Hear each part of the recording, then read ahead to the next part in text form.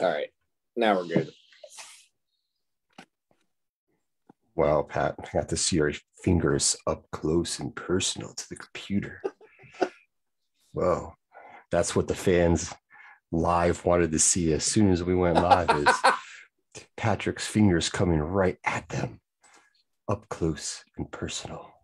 Hey, it reminds you that it's a three-dimensional world. Really, though? Is it really? Are we not in our own type of matrix? Is it really a three-dimensional world? Yes. I'm pretty certain about that. Yes, it is. Let me rearrange my screen here. So the two of you are at the top of my screen. Though it does remind me of something my younger sister once told me about a friend of hers. She was crazy? No, she said that a friend of hers had went and saw Avatar in the theaters in 3D. And where's this going? My sister asked her friend, so did you like it in 3D and everything? And her friend said something to the effect of, "Oh my God, yes, I wish real life could be like that." And I think I told my sister, that's hilarious. Can you give me the name of this friend so that I know never to speak to this person ever? That's hilarious. And it's like I know what the person was trying to say. But come on. Yeah, that was a little bit much there. Just a tad. So how you guys doing? We're down one person. Isn't Jeremy have like family stuff doing this weekend, I think? Yeah. I don't know why he texted and said he's not going to be on it. We know that. Right. And he was just reassuring, that's all. Just reassuring. I also said the three of us doing this, so it's like I thought it was understood that he was not part of the three. And I also think this this sets a milestone, if you will. Is this not the like we've done at least one without me, we've done at least one without AJ, and we've done at least one without Joe. Is this not the first one without Jeremy? Yes. I think it is the first one. So there we go. Yeah, I think it is. Yeah, so now we've done at least one now without each of us at one point now. So Pat is gonna just the three jabronis. Pat's gonna go see it on Friday, and Jeremy's gonna see it in 3 months. So even after all the buzz, there's so much buzz about this movie. It's like maybe Jeremy will go see it then because people are gonna keep talking about it. So maybe that'll like give Jeremy emphasis to feel like, all right, maybe I need to go see this one specifically. So take your kids on Christmas Day, Jeremy. There you go. This is but between Jeremy here and my sister, it's like this is perfect discouragement for me to ever consider having kids if I ever get married. Because I go to the movies pretty frequently. Once you have kids, you can't do that. Really. Unless you're going to see cartoons. Yeah. So it's like, geez, am I willing to sacrifice my movie going time to have kids? Oh my God. Nice. Listen. You can. There's a certain point where you can. You just gotta wait several years. Hey, I'm just being blatantly honest here. If it ever like came to that again, that is something that would weigh heavily on my mind. I'm not fucking joking. So, also, of course, all the anecdotes that I hear from my sister, one of my coworkers, about just the joy of raising children. So, yeah, it's fun. Yeah. Well, fun when you have one. My coworker has 2. My sister has 4. So. Yeah, I mean, the higher the number, the worse it could be, I guess. I don't know. I only have one. The more complicated. Totally it's just still pretty funny for my sister how she went from having 1 to 4 in the span of less than 2 years. So after having had one for what was it, like 5.5 years, so. Joe, when you was your theater sold out? Almost. This is the first movie I've been to since the pandemic that was packed. Like it was like it was sold out. And I will say that when we got to the theater, there was a lot of cars there, but the theater we go to that's close by, they have like, I think there are 12 movies playing all day. So they had like 3 theaters going with this movie, like back to back to back. This was like, I guess it kind of spread it out. This was like the Star Wars first night crowd when I went. The people were cheering and going crazy. So oh yeah, they definitely cheered for a couple occasions when people showed up. And when they showed Andrew Garfield, the people went crazy. And when they showed Toby, and when they showed, once I figured out that was Daredevil, like that part got a big reaction too. So when you told me about that and I saw in the beginning, I was like, oh, I guess you didn't watch the Netflix series then. I did not. Somebody told me I actually should watch that one. He said that one's actually good. Daredevil one is cool for the Netflix. In case you didn't get the spoiler warning, we're talking spoilers. Oops, sorry. Oh well. I can't contain myself with spoilers. It's a little challenging. It was really, really good, and it was really cool, like just the way they, like the part where all 3 of them are like on top of the thing when they're gonna fight, when all 3 of them are like on there together, that was cool. And there's a lot of cool stuff in that movie. When Ned was like, Peter, and everybody answered, and then he's like, Peter Parker, and everybody answered again. He's like the computer. It was funny. It was super. It was really a good movie. And of course, that's not the only place where they brought the Netflix Daredevil series into the MCU now. So because of the end of Hawkeye with Kingpin. Yep. Yes. Super stoked about it. And Wednesday's the season finale for that. Mm-hmm. Got to get that done so we can make way for Book of Boba Fett. And Pat, they have like 4 other, like they have at least 3 other Star Wars series that are done. So like they're just gonna, when are we getting Mandalorian? When are we getting Obi-Wan? Like they're like, these ones are done already. Well, I don't know if they're finished. I mean, I think some of those are still filming. I thought Obi-Wan was done. I've not heard that. I mean, it doesn't much matter. I mean, I'm sure they'll all be coming out over the course of 2022. So, we shall see. But yeah, it's going to be interesting because I do feel like they kind of are rebooting like Spider-Man essentially because nobody knows who he is now. It definitely seems that way. I guess the fresh start. The bigger question, of course, will be: do they kind of take him out of the MCU part of it now and just? Well, they still know who Spider-Man is. They just don't know that Spider-Man's Peter Parker. So, right. What I'm saying though is, will they separate him from a time from the MCU characters and focus on him interacting with the Sony specific characters?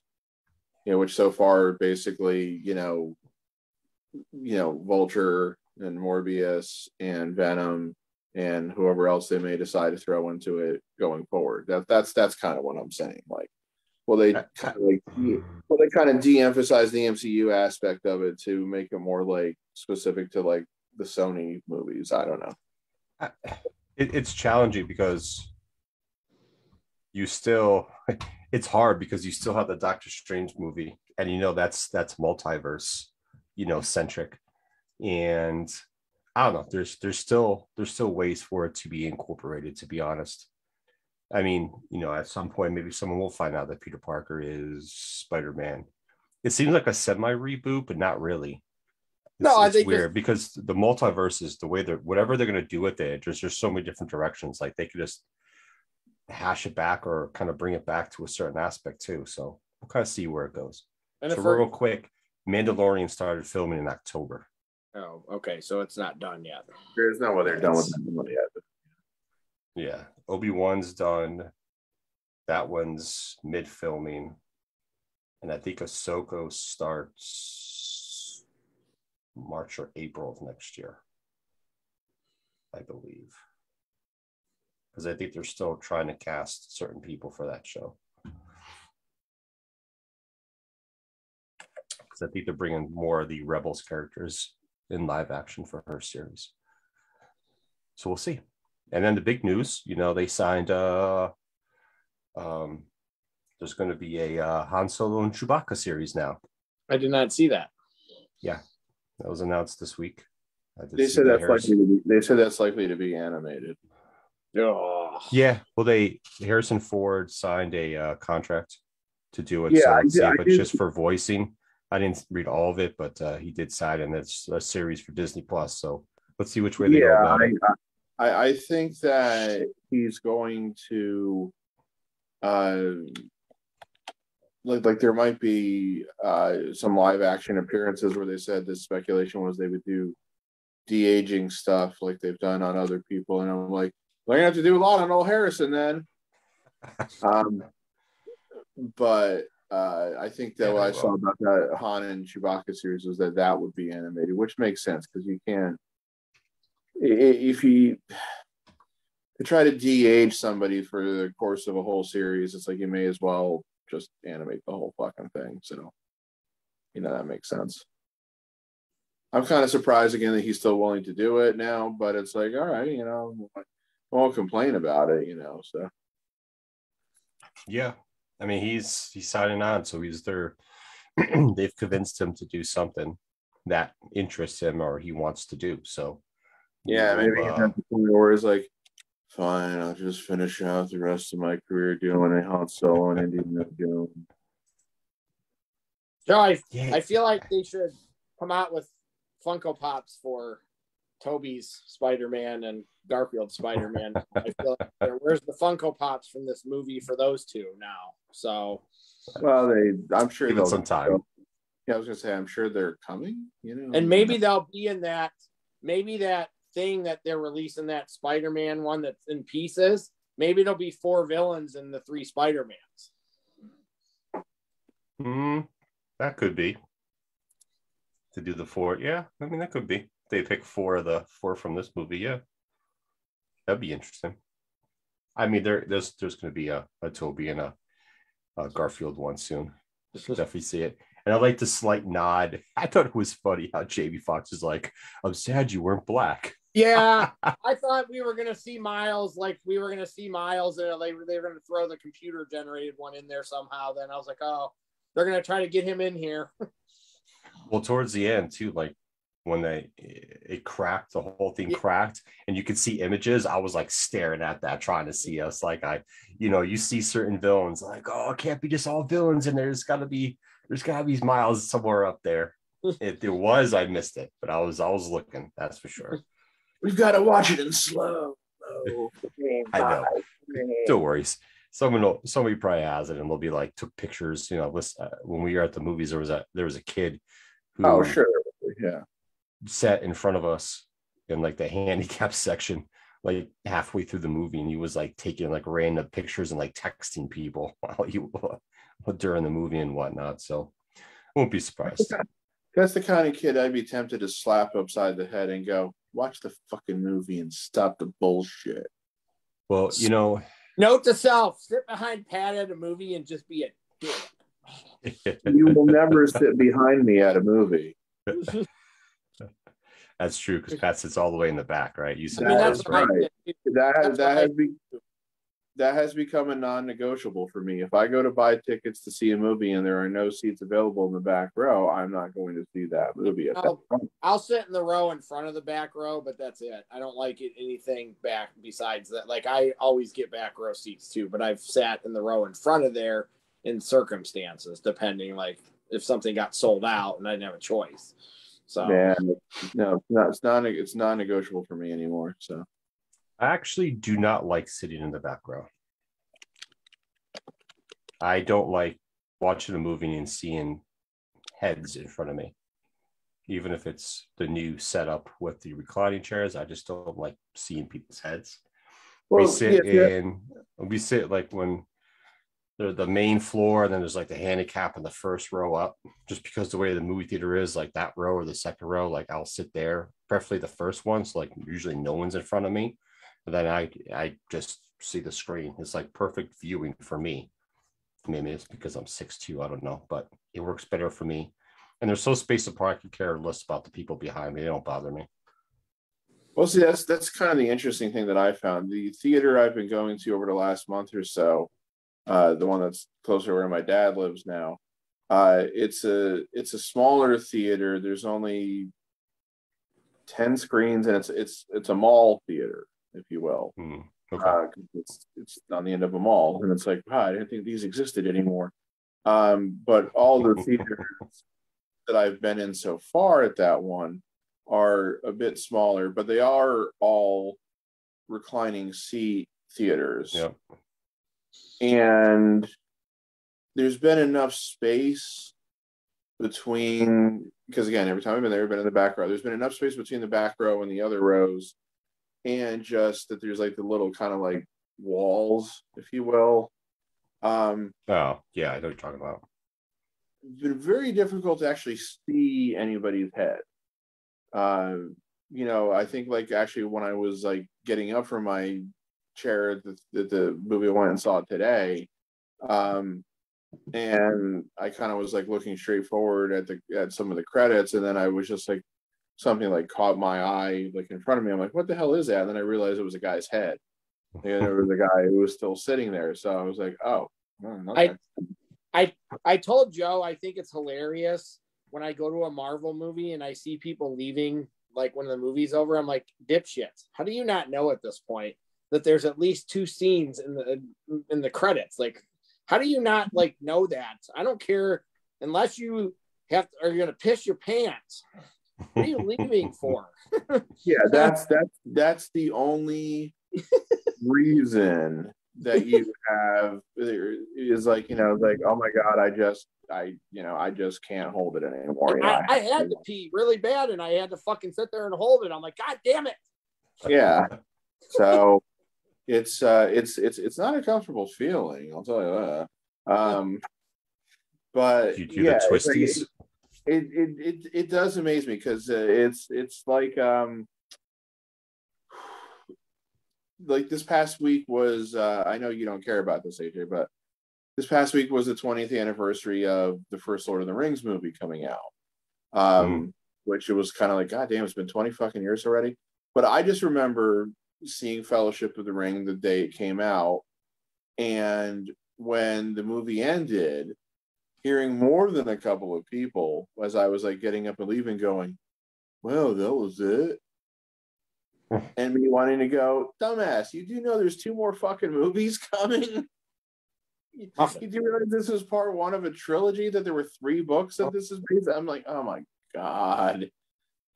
So I just found that funny. But yeah, it's kind of the same thing where it's like, yeah, you don't realize that there's post-credit scenes coming. I know. So they've been in literally every Marvel movie since the first one. And 90% of them have been important. The one where they're sitting in the restaurant wasn't really important. And then there was that was just a fun little postscript. And then there was one at the end of one of the Captain America movies where they fucked with us, and there was not really a scene. Oh yeah. Pat, did you see the post I did with the Lord of the Rings rap? Yeah, my sister pointed that out to me. That shit was hilarious. Pretty funny though, a little cruel. In some aspects, like now obviously when they were making fun of Pitch Perfect and Twilight, that was because they got Anna Kendrick to participate. So that was obviously like tongue in cheek, but some of the criticisms that they leveled at some of the other movie series, and that it's like, in order to write that about those movie series, you have to have at least some belief in it. So like when they called out the Dark Knight trilogy for being like capitalist propaganda, I still resist that interpretation of those movies. But when they're complaint against Star Wars was Jar Jar centric again. I just was like, I know. just give it up with the fucking Jar Jar shit at this point, number one. And I said, it was just funny, man. Yeah, I know, but it's like, you're also not. I mean, first of all, if you want to criticize the Star Wars movies now, find a reason to bitch about the sequels, really, at this point, rather than the prequels. Yeah. But also, it's like you're also just doing that. Then you're throwing like all the Star Wars movies into one thing. Then, because I'm sorry, as much as I love the Lord of the Rings trilogy, it still is not superior to the original Star Wars trilogy. Plain and simple. It was just I watched and I just like the little small little podcasts. I just found it funny. It was just hilarious overall. I forget which rapper it was. Like, I forget. He's like, I'm just in this because of something. And it was just making me laugh. It was so. Yeah, I can't remember who that was either. But yeah, I did get it. It was Method Man, I think, or something like that. Yeah, it was just funny. It just made me laugh. So I was like, I gotta repost this. This is hilarious. Yeah, it's the kind of thing where it's like, yeah, it was like, we were almost reminding me of like the old like Marshawn Lynch, press conferences. Like, I'm just here so I don't get fined. I'm just here to do this so I don't get fined and get the money taken away from me. It was funny though. It was cool. Definitely so. I'm gonna have to go watch. I'm gonna have to go watch. Some asshole revving his engine and speeding off outside. I'm gonna have to go watch the What If episode about Doctor Strange Supreme maybe now. You're gonna have to watch a cartoon. Holy shit! I still haven't watched any of the What If series. Maybe I should get on that. Because that was definitely Doctor Strange Supreme, right, Joe? At the end. Mm-hmm. Yeah. Yeah. It was. This is the first time where you get two end credit scenes, and one's like an end credit scene, and the other one's like a trailer. I was like, whoa, like this is going on for way too. I was like, holy shit, like we're actually getting a legit trailer here. I was like, holy shit, this is like going on forever. And I'm like, I'm down with that. That's what my sister told me. She told me that the second scene was really more of a preview of the Doctor Strange movie than like a post credit scene. So it was legit like a trailer for the movie. And I said, well, that is the next one coming. And I said, even though they delayed it a couple of months, it still, I think, is the next one on the schedule. So, yeah, I think, Morbius comes out in March, right? But still. No, that comes out in January, but January. I consider that part of the Sonyverse. Yeah. So it's so weird. It's so interesting. It's kind of one of those things where in the Morbius trailer, he says Venom, but yet you have Vulture there. Yeah. So I'm kind of wondering like how those two are going to interconnect. Like, how did Michael Keaton's character get there when he's technically part of the actual MCU? So we'll see. We'll see what happens when the movie comes out. We'll see how they play that. I'm glad you liked it, Joe. It was really good. I really enjoyed this movie. Spider-Man was the best movie I saw this year for me personally. So I kind of feel like the whole love arc between Peter and MJ felt a little Tony Stark and yes, Pepper Potts. Pepper's like arc in a certain way, just with a different twist at the ending. We'll see where that goes, but it seemed very kind of similar in certain aspects. I don't know. I super enjoyed this movie. This is definitely my favorite. And one of my biggest problems as far as anything between Peter and MJ is that I'm not a big fan of Zendaya. I like Zendaya. I'm kind of in the middle on her, Pat. So. I don't get it with her after seeing her in 5 or 6 movies now at this point. So I just don't. She has this like aloofness to her, which I feel like she is kind of aloof in this. Doesn't make her very compelling. Her character in this movie was kind of aloof. I did feel like that's a good way to describe her character in this movie. I felt like she was like kind of aloof. That's a good word. I felt like she was that way in the first 2 Spider-Man movies. I felt she was that way in The Greatest Showman. I felt she was like that a little bit in Dune. In Dune, like the way they depicted it is like, she's kind of like all mysterious because most of the movie she's just like a vision and all this other shit. But Yeah, I'm not there with her yet. She can still change my mind, but right now it's like I basically just look at her and I go, why is everybody so on her? Like she's like the next big thing. I'm kind of with you on that, Pat. So, and like I said, she can still change my mind. I'm not gonna, not go see a movie because she's in it, So we'll see. I like her. Well, you are wrong. Don't care. Not gonna change my mind. I haven't seen Dune yet. I haven't watched it yet. I was gonna go on HBO Max to watch it, but I had taken it down before I got a chance to watch it, so I'll just wait. Yeah, like I just watched King Richard before they took that down. that was good. I like that. I was surprised by how much I like that. He was kind of a douche.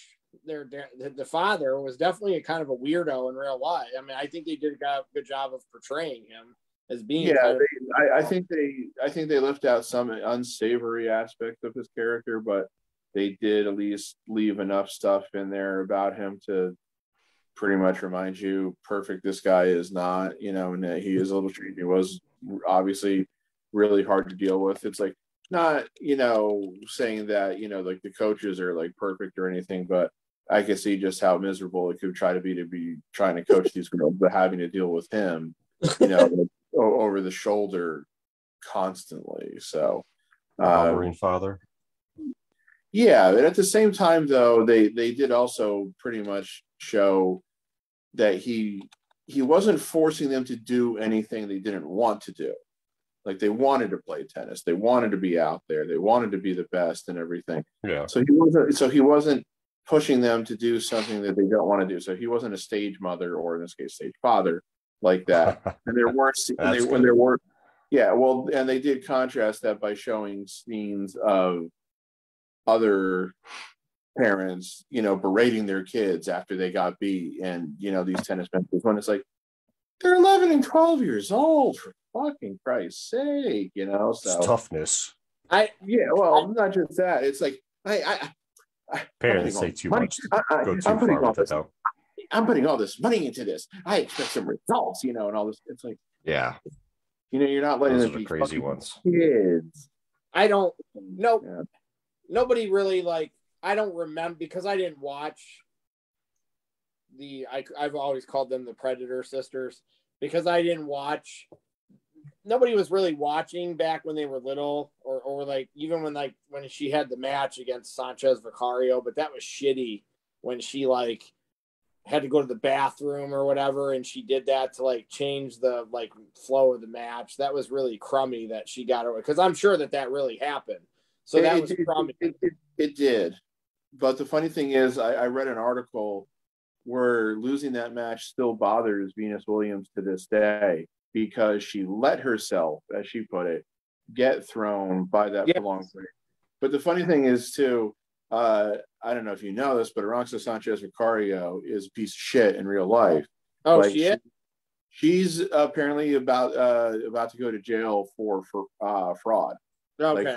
Like her and her ex-husband were accused of fraud and tax evasion and shit. So she's looking at a significant jail sentence, it sounds like. So it's once a piece of shit, always a piece of shit, I guess. But I also then, in reading about that, also read some things about her childhood, and it sounds like she had one of those kind of stage mother aspects. So maybe that's one of the reasons why she ended up being kind of a shitty person then, as it turned out. But yeah, I also thought it was interesting that they kind of chose to end the movie on a down note, in that they show her losing that match and everything. But obviously the whole uplifting thing was that there's the whole crowd of supporters waiting for her at the end.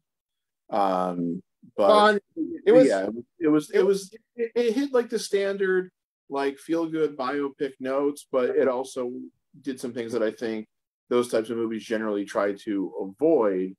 And I thought it was better for that. It was cool when he was talking to Serena, and he said she was the first step of the project. You're going to be the better of the two. That part was cool when he told her, you're going to be the best of all time or whatever. Like that part was kind of neat that he took her to the side and said that to her. So that's, I mean, kind of the way it turned out. So no, it is. It's just that the movie was more about Venus than it was about Serena, kind of. So it focused more on Venus. So I have yet to see it, but I hear it's good. I've always liked Venus better than Serena. That may or may not have something to do with the fact that I once talked to Serena Williams and she was a total bitch. I don't know if it was the Serena Williams, but it was somebody named Serena Williams who kind of sort of over the phone sounded like Serena Williams. But I didn't understand why Serena Williams would have had a prepaid cell phone. So I probably wasn't her then. that's why I'm almost certain it wasn't her. But again, goddamn if she didn't sound like Serena Williams. It's one of those things where people call in with issues with a prepaid phone will use whatever name they can so they don't have to divulge the real name. Yeah, especially since there was never names on those accounts. Sorry, we're going back into our T-Mobile days here, but never names for those accounts. Nope, never. You could say John Doe for all we care, and no one gave two shits. So yep. And after all, that is the whole point of buying a prepaid cell phone. So, as countless Law and Order episodes have told me. Got that prepaid flip phone. I can do all my criminal business.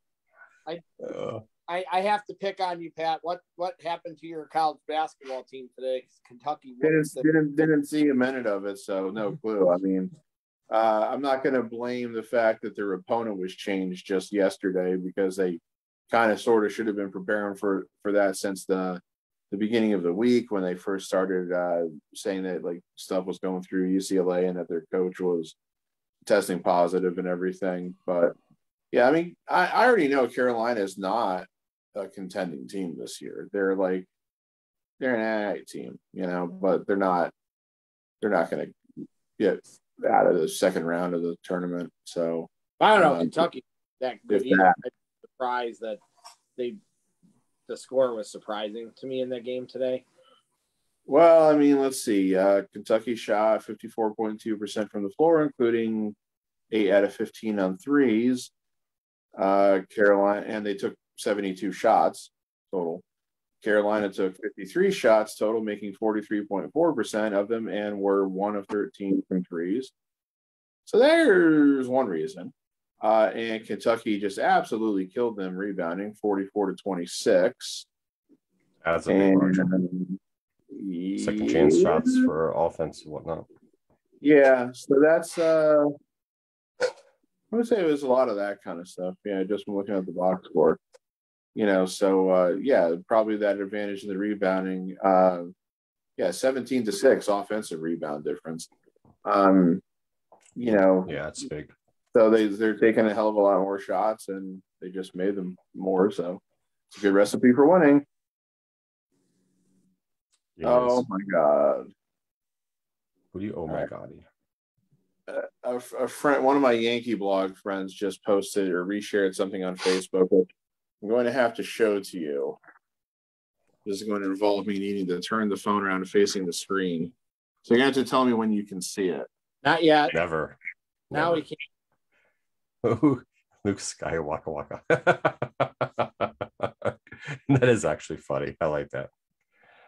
Yeah. I mean, I'm a sucker for Star Wars and the Muppets, and I have not seen that one yet. So, Skywalker. That is funny. Waka waka. So, Deion Sanders in his bowl game today got outcoached hardcourt today by the old guy. Well, before we get to that, AJ, how do you feel about one of your favorite Florida State alums fucking over Florida State? If it was anybody other than Deion, I would have issues, but it's Deion. So, I mean, he's the reason me and Joe started watching Florida State, so he gets a pass. Okay. I was curious about it. I am also, of course, curious to see if this possibly opens up any floodgates to other FCS teams stealing top-ranked recruits like this, I would have to say no until somebody other than Dion is able to do it. But very interesting. So, yeah, I think I think this won't be the first time Dion does this either. I definitely think Dion will have other options. Yeah, it wouldn't other chances to do this as well. Yeah, it wouldn't at all surprise me to see Dion do it again. Because the reason why I'm wondering again to see if anybody else at the FCS level is able to do it is because it was kind of written almost as like an afterthought, or maybe I was just reading too fast, but somebody kind of like writing up like the impact of it and everything was saying that like the NIL money may have played a part into this too. Well, I'm sure it did. Well, right. But so the whole thing again is that we really need to kind of see if somebody else is able to do this before we can draw that conclusion.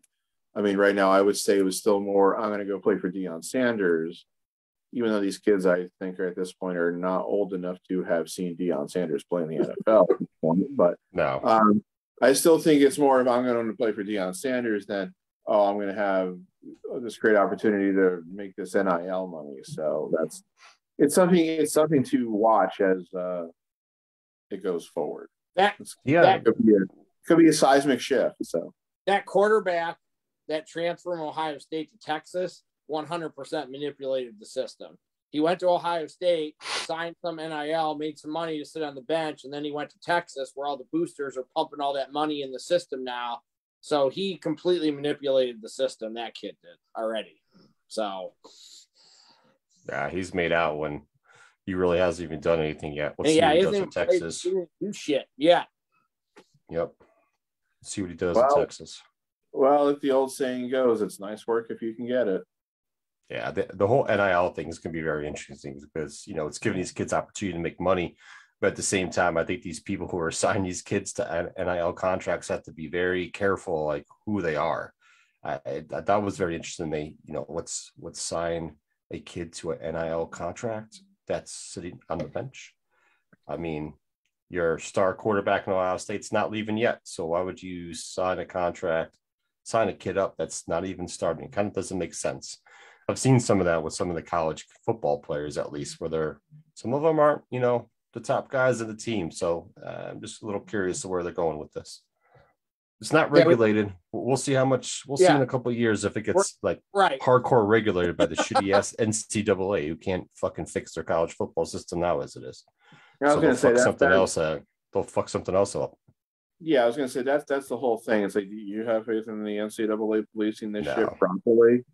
No. First of all, they'll try to. They'll fuck it up. Well, right. Well, first of all, again, like they've always, like everybody's always said about the NCAA, whenever it comes to them trying to do shit as it is, they don't hold subpoena power. Well, yeah, this is kind of the same thing. So, I mean, hey, kudos to the kid for making money. I mean, he made out. So, on the flip side of things, I'm not a fan. I'm not a fan of the NIL stuff. I'm not. I'm against it actually. So, I mean, I've come to the conclusion that these kids deserve to get paid something, but I don't know if the NIL stuff is necessarily the way to go. That's mostly because I don't have enough of an understanding of it as of yet. I got to do some more research on it. Some details of it.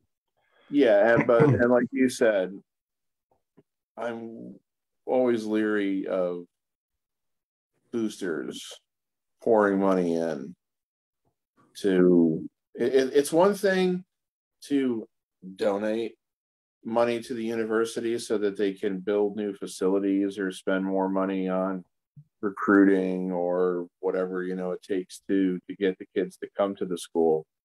But having seen some things at Notre Dame when I was there,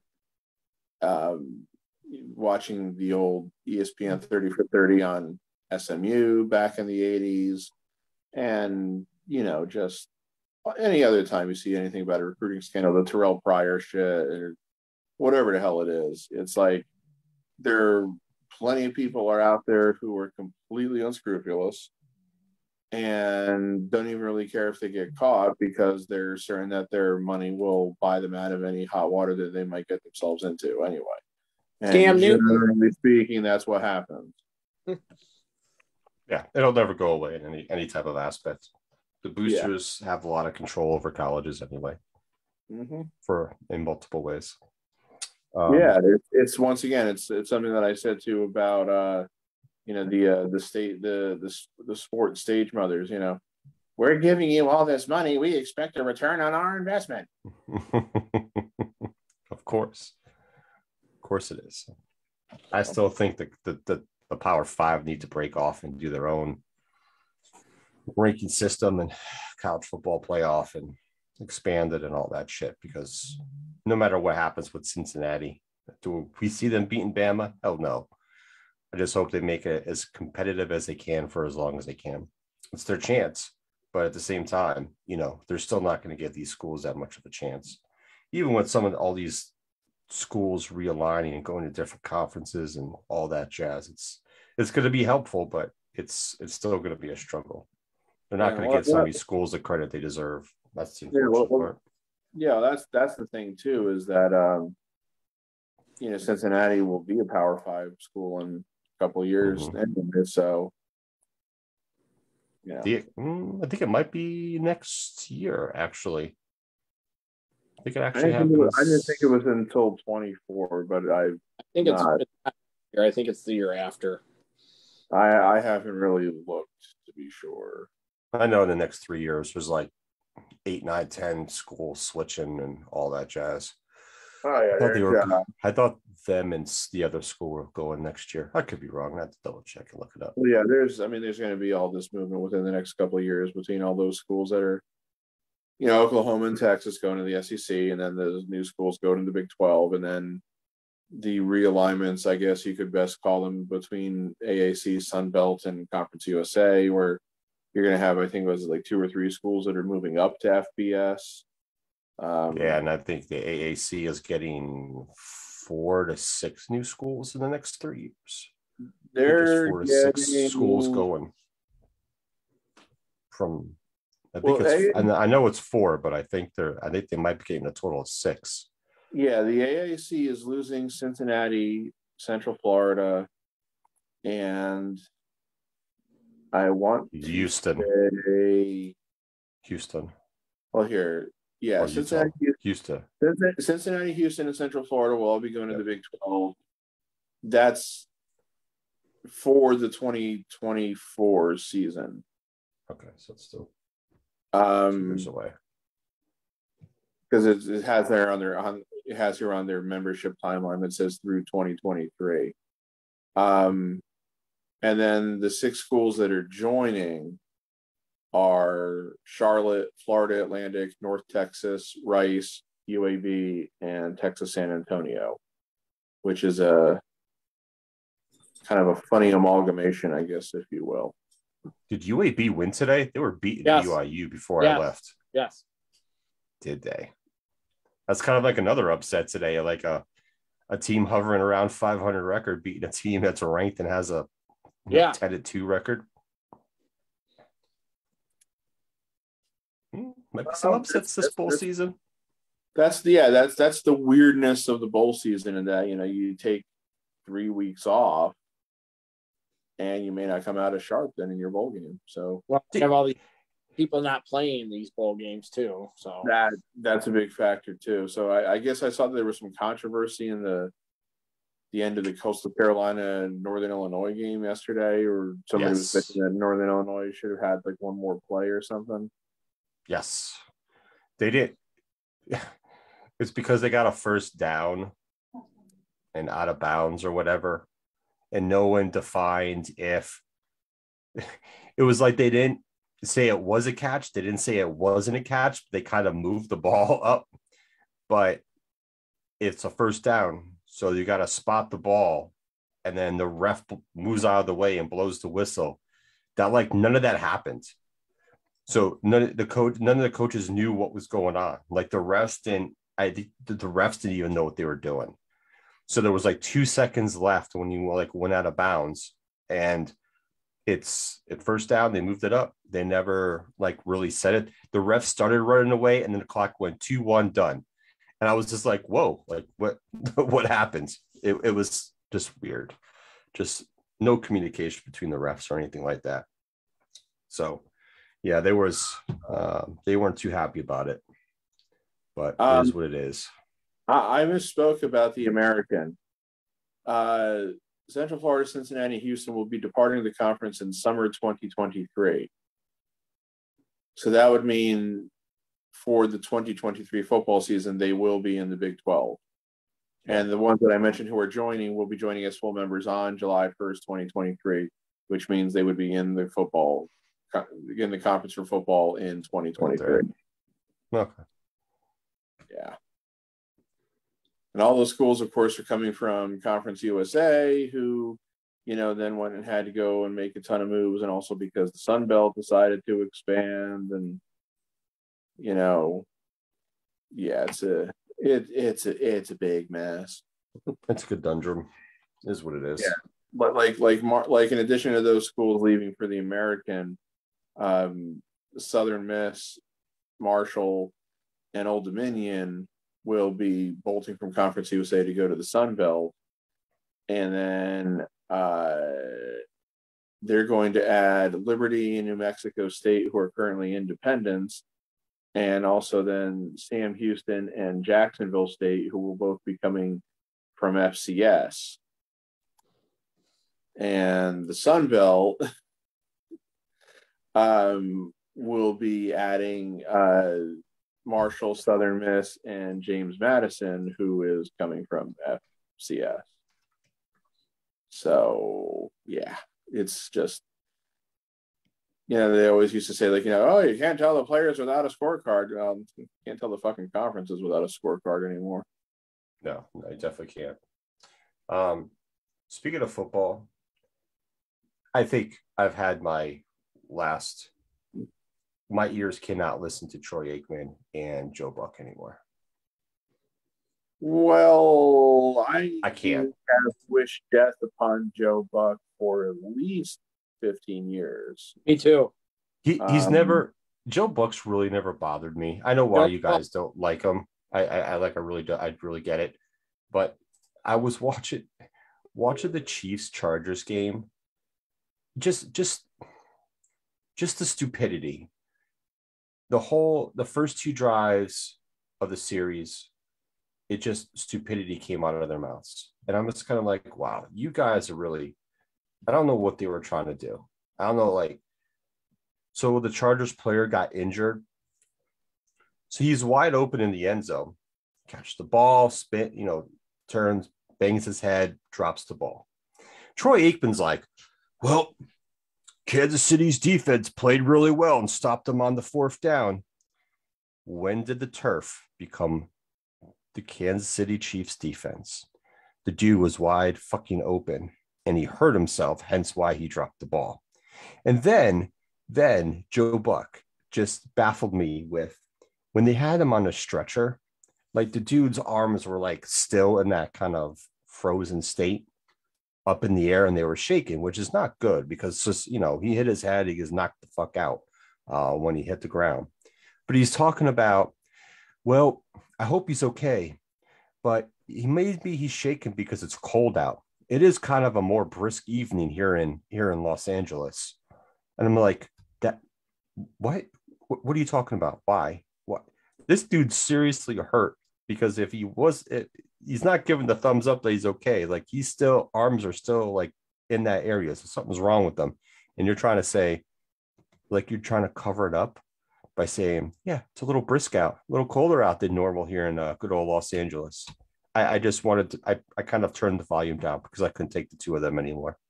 Their commentary back and forth and the shit they were saying about the game. I was like, yeah, I'm done. I can't with these two. I don't really listen to, I don't listen to the volume up very high on sports games anymore. I tend to not like listening to the announcers. So in any sport, it's not just one specific, it's just them in general. So I've gotten to the point where I really only notice announcers now when they say something stupid, and just because it's football season. It seems like every football season in the last couple of years, like bust out the PS2 and start playing the old college football game again. And I think I played a game this morning where I think the opposing team threw 3 incompletions, got a 3 and out, and like obviously there's only so many canned responses that are in there for the team to have the announcer say. But they said 3 and out, and it's like the defense played with tremendous character on those drives, and it's maybe the coverage was good enough to influence the incompletions, but it was just 3 incompletions. It wasn't like they had to make a play. Nobody had to make a tackle, or they didn't deflect any of the passes or anything like that. But I really am starting to only notice announcers when they say stupid shit or when they just get annoying, which it's easy for them to get annoying. But I used to really dislike Chris Collinsworth until I realized how much prep he put into it. But I think he's starting to slip too, because there's 2 things that he's done this year, which are very much of the "did you just hear what you just said" variety. The first one was a few weeks ago when Seattle was playing somebody, and this was when Wilson was hurt. And Collinsworth went, "I never knew how important Russell Wilson was to this football team." And I'm like, you didn't realize how important the fucking starting quarterback was to the fucking football team? And then I guess apparently last week I wasn't watching, but I saw the stories come up about it, where he was praising Aaron Rodgers being open about his toe injury and everything, and saying you have to admire his honesty or whatever. And people were immediately going, "I lost my shit. This asshole lied about getting vaccinated. You're praising his fucking trustworthiness." Oh, they trashed Collinsworth for that one. He should have been too. There's just having a brain cramp and saying something dumb. Then there's something that was a controversy in the news for days, not just days, but weeks, and then just seemingly whitewashing it or just forgetting about it and saying something stupid. So he did that. Yeah, they were pretty much sucking Aaron Rodgers' dick the whole second half of that game. Everything was praising him and praising the Packers. I'm like, Jesus fucking Christ. Why? I had to turn the volume down on that because I just couldn't anymore. Just couldn't. Yeah, it's just, yeah. Anthony Davis is injured. Yes, he's out for a month at least. Hey, Pat, MCL. Your New York Knicks are now the trivia question answer from this week. So,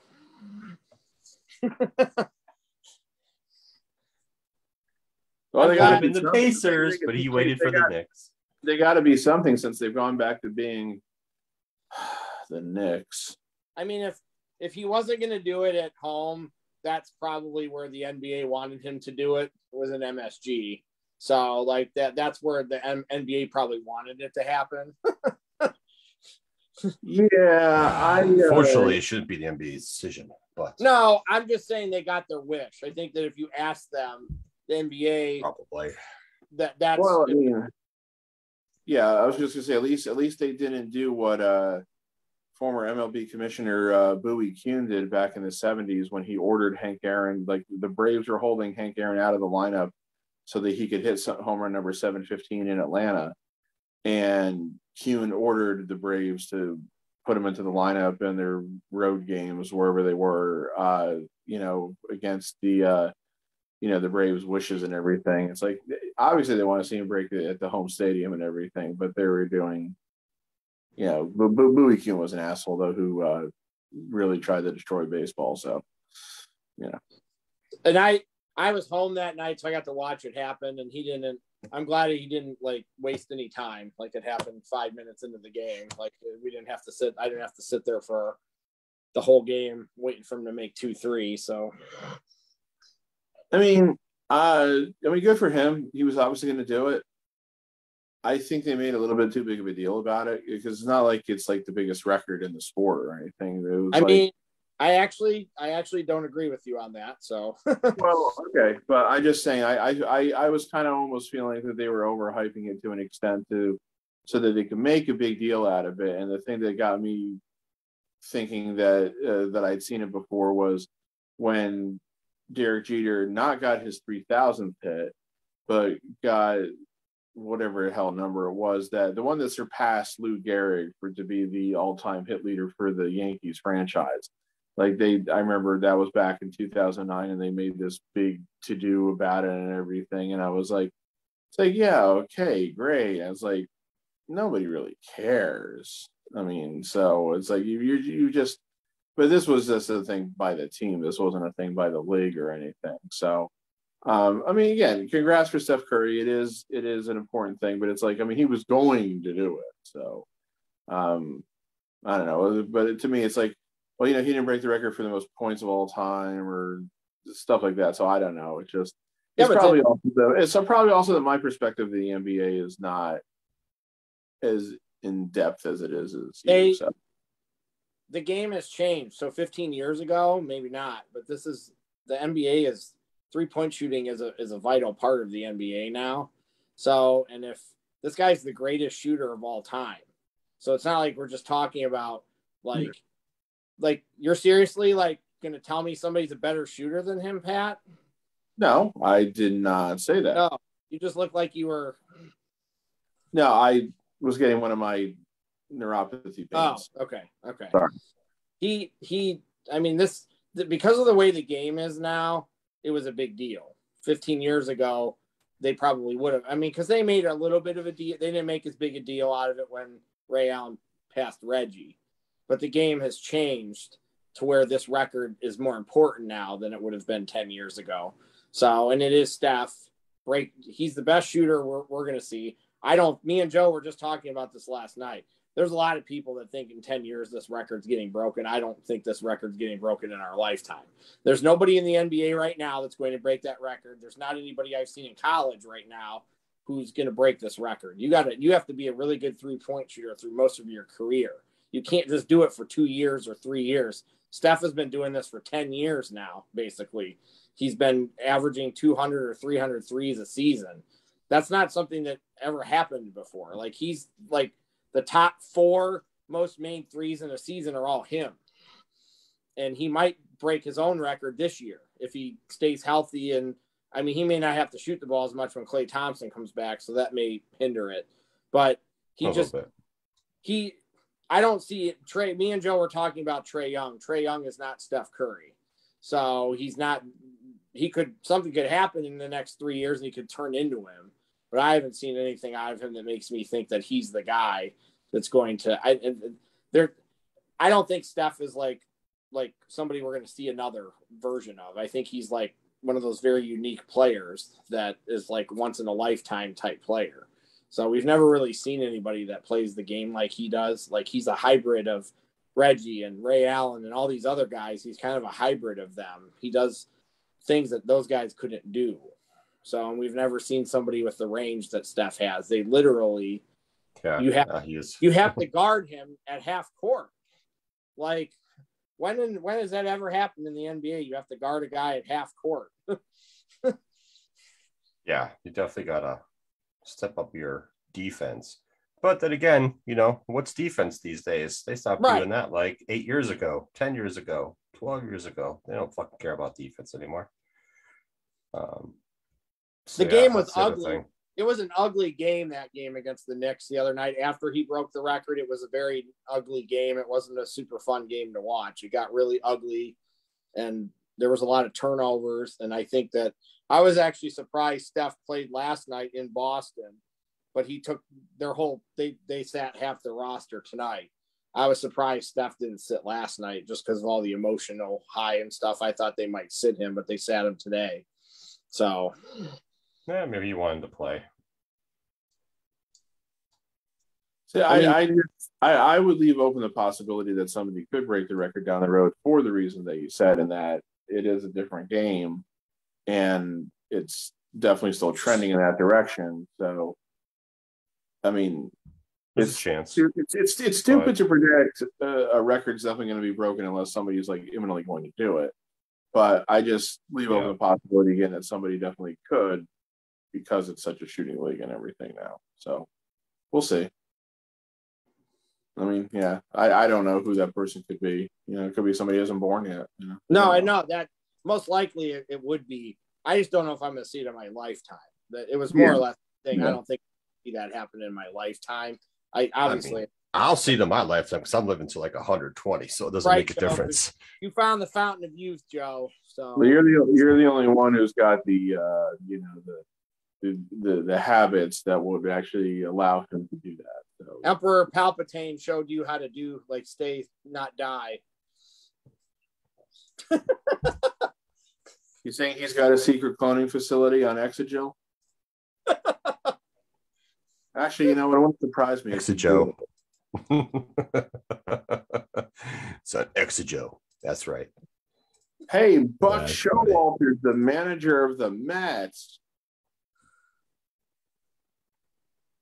Let's see how that works out. They have to have a season first. That doesn't even matter right now. Oh, I know. Yeah, I saw something earlier in the week that said that they were going to be meeting to discuss little issues, but then they're not going to talk core economics until next month, as if they're worried that if they talk about it before Christmas, it's going to ruin all their Christmases or something. And I'm like, oh, fuck you, you fucking children. I'm fully expecting at this point, unless something drastically changes, my expectation is basically they will probably let this drag so that some spring training games get canceled. I'm expecting it. But they'll preserve the full season. But because of some spring training games getting canceled, the month of April, you're going to see some really fucking ugly baseball. Correct. You're going to have guys who still aren't going to be fully in game shape. You're going to have a combination of pitchers who aren't stretched out to pitch more than 5 innings if they're lucky, and you're going to have a bunch of hitters who are just going to be swinging at everything. So, yep. it's going to be a rough first month of the baseball season. That's my prediction as of right now, and I am fully within my right to say I can adjust that prediction as time goes on. I have to look to see what all the core issues are. I really didn't look. I know there's a couple they mentioned on TV, but it's the luxury tax levels, it's the competitive balance tax stuff, it's service time stuff. Yeah, I heard about the service time. Don't fuck that one up. Universal DH, expanded playoffs, speed of the game, instant replay, robo umpires. All this kind of stuff is stuff that has to be addressed. Are they going to address all of this stuff now? Who the fuck knows? Universal DH needs to happen. Oh, it absolutely does. We've already had a discussion. I mean, I think that should be one of the easiest things to figure out, I think. But it's the playoffs need to expand. I'm fine with that. But some of the proposals I've read are horrendous. Let's have two teams pick your opponent. No, this isn't fucking fantasy fucking sports. Yeah, that to me was, as Dr. Evil would say, goddamn ridiculous. That was just horrible. Yeah, I don't know what the hell to expect anymore. They're you could expand it, but do it properly. Come on, have some common sense with some of this shit. My only issue with expanded playoffs is we're gonna have November baseball every year. Take 10 games off the season. Well, I wouldn't know if it'd be 10, but maybe 8. Go back to like 154 game schedule. But I almost think that if you want to have expanded playoffs, you do need to try to shorten the regular season a little bit, because then otherwise you're going too long, or you're going to have to look into something like, should the World Series be played at a neutral site? And I'm like, no. Yeah, no, don't do that. This isn't football. Football's different. This wasn't the 2019 or 2020 season, with all the COVID shit and everything. So, my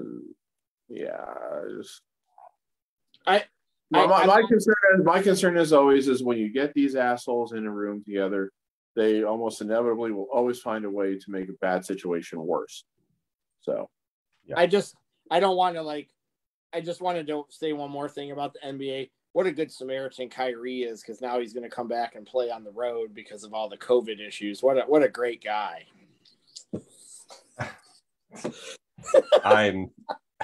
I think you're being sarcastic. I can't even talk about that guy anymore. It's just whatever. When I think about Kyrie Irving anymore, I've been reminded of Scott Hall's promo when he first showed up on Nitro. This is where the big boys play? Ha, what a joke. So Kyrie Irving is a joke. Yes. I'm going to tell you guys a story, and this is just COVID stuff. I don't know if I would, So on Monday, I had to go do an inventory at my friend Bart's store, and you guys, he was my best man in my wedding. I'm not really friends with him anymore. I don't really talk to him anymore. Like, the ball was kind of his court at one point, and he kind of just stopped talking to me. So I'm not going out of my way to talk to somebody that doesn't want to talk to me, but it's my job. So my district manager, I go do everybody's inventory. I don't really have a choice anymore because it's something I'm really good at, and they go faster if I'm there. So I had to go. So I get there, and our company policy is you have to wear masks if you're working. He didn't have a mask on, and neither did his employees. So when I walked in, I'm just like, I had my mask on. I put it on before I got in the store, and I'm like, why aren't you guys wearing masks? I'm like, we're supposed to wear them. He's like, yeah, I don't wear one. And he's like, it's a mandate, not a law. So he started arguing with me about it. And I'm just like, we have a policy. And he's like, yeah, I don't wear one. I'm like, are you vaccinated? He's like, no, I'm not vaccinated either. So I had my mask on the whole time I was there, but I was not real happy from the rest of the night, because I just felt like he was being a dick. And the worst part was my district manager came with his mask on and didn't say anything to them. That's wow. That's fucking inexcusable. So that there was other issues. Like, there was another issue that popped up later in the night where long story short, I had called him like a week before the inventory and said, hey, I need you to do something to make this process easier. And he didn't listen to me. So when the inventory was almost over, we were counting these stupid little gibbets that go on Crocs, and I had told him to organize them and do something, and he didn't listen to me. So I had already done most of his inventory. He had 2 people there who sucked. So I scanned 90% of the store, guys, and these other 2 people scanned 10% in 2 hours. That's ridiculous. Oh my God, it's horrible. So I was pissed at this point. I just wanted to go home. It's an hour drive for me. So I was doing him a favor. And right in front of my district manager, he's like, his name's Russ. He was like talking about, he's like, there's other things you could have done to organize. He's like, put these in Ziploc bags and stuff. And Bart acts like he never heard that before, even though that's what I called him and told him to do. What a dick. So he plays dumb and says, oh, that's a really good idea. I should have done that. Wow. He's played it off so he wouldn't get in trouble. So that's he used to be my friend. If he wouldn't have been my friend, I would have said something for sure right then. But I'm just like, I just wanted to go home at that point. But I was just very irritated when I left. And I actually told Nicole when I got home, I said, if next time I have to go do his inventory, if this is all still going on, I'm going to be like, I'm not going because I don't feel comfortable because he's not wearing a mask and he's not following policy. So yeah, it's your choice. If he wants to be a dick, I can be a dick too. So do your own inventory, fucker. I've done his basically his whole inventory the last like 3 years. He's had shitty people there besides me, and I just feel like I deserve more than an attaboy for this. Like, they're not hard for me, but sometimes I have to do more work at ones than this is one that I've continually had to do more work at than other ones. And I feel like I'm just being taken for granted to some degree. So I was very irritated when I left the other night because he didn't listen to me, what I told him to do. And then he was being a dick the whole time I was there. So it's like, hey man, you want your inventory done? File steps. Could be in and out. He just seems like he's whatever. Hey, AJ. What? Attaboy. But yeah, that's ridiculous for the district manager who is wearing a mask, who obviously has to know what the store policy is, to come in and then just not even say anything to him. What are you afraid of? You're the one with the authority. I mean, seriously. So, I mean, I do some of these, like sometimes I go to them and like there's ones I go to where the store manager's awesome and she's like, you guys are coming to help me with my inventory, so I'm going to buy you dinner. Like that kind of stuff happens sometimes, and that's really cool because then you feel like you're appreciated. But most of them I go to, I'm just a body who's there to make their life easier. Like that's essentially what I am, because I don't know why I'm good at this. It's an odd thing to be good at, but one of the other district managers, you're good at. Yeah, one of the other district managers who's retired now, she told me one day, she's like, Matt, I've worked at this company for 30 years. And she's like, you're the best person at doing these inventories that I've ever seen. So everybody knows that I'm that person. So I go to ones and you can tell people are like, oh, Matt's here. I don't have to do shit. Matt's here. You know, I see that happen. Where I'm not going to do this section because Matt's going to do it. Like I've watched people, guys, like I'll be in an aisle and they'll be across from me and they'll scan one bin of shoes and I'll scan 4 in the same amount of time. Damn, what the hell are they doing?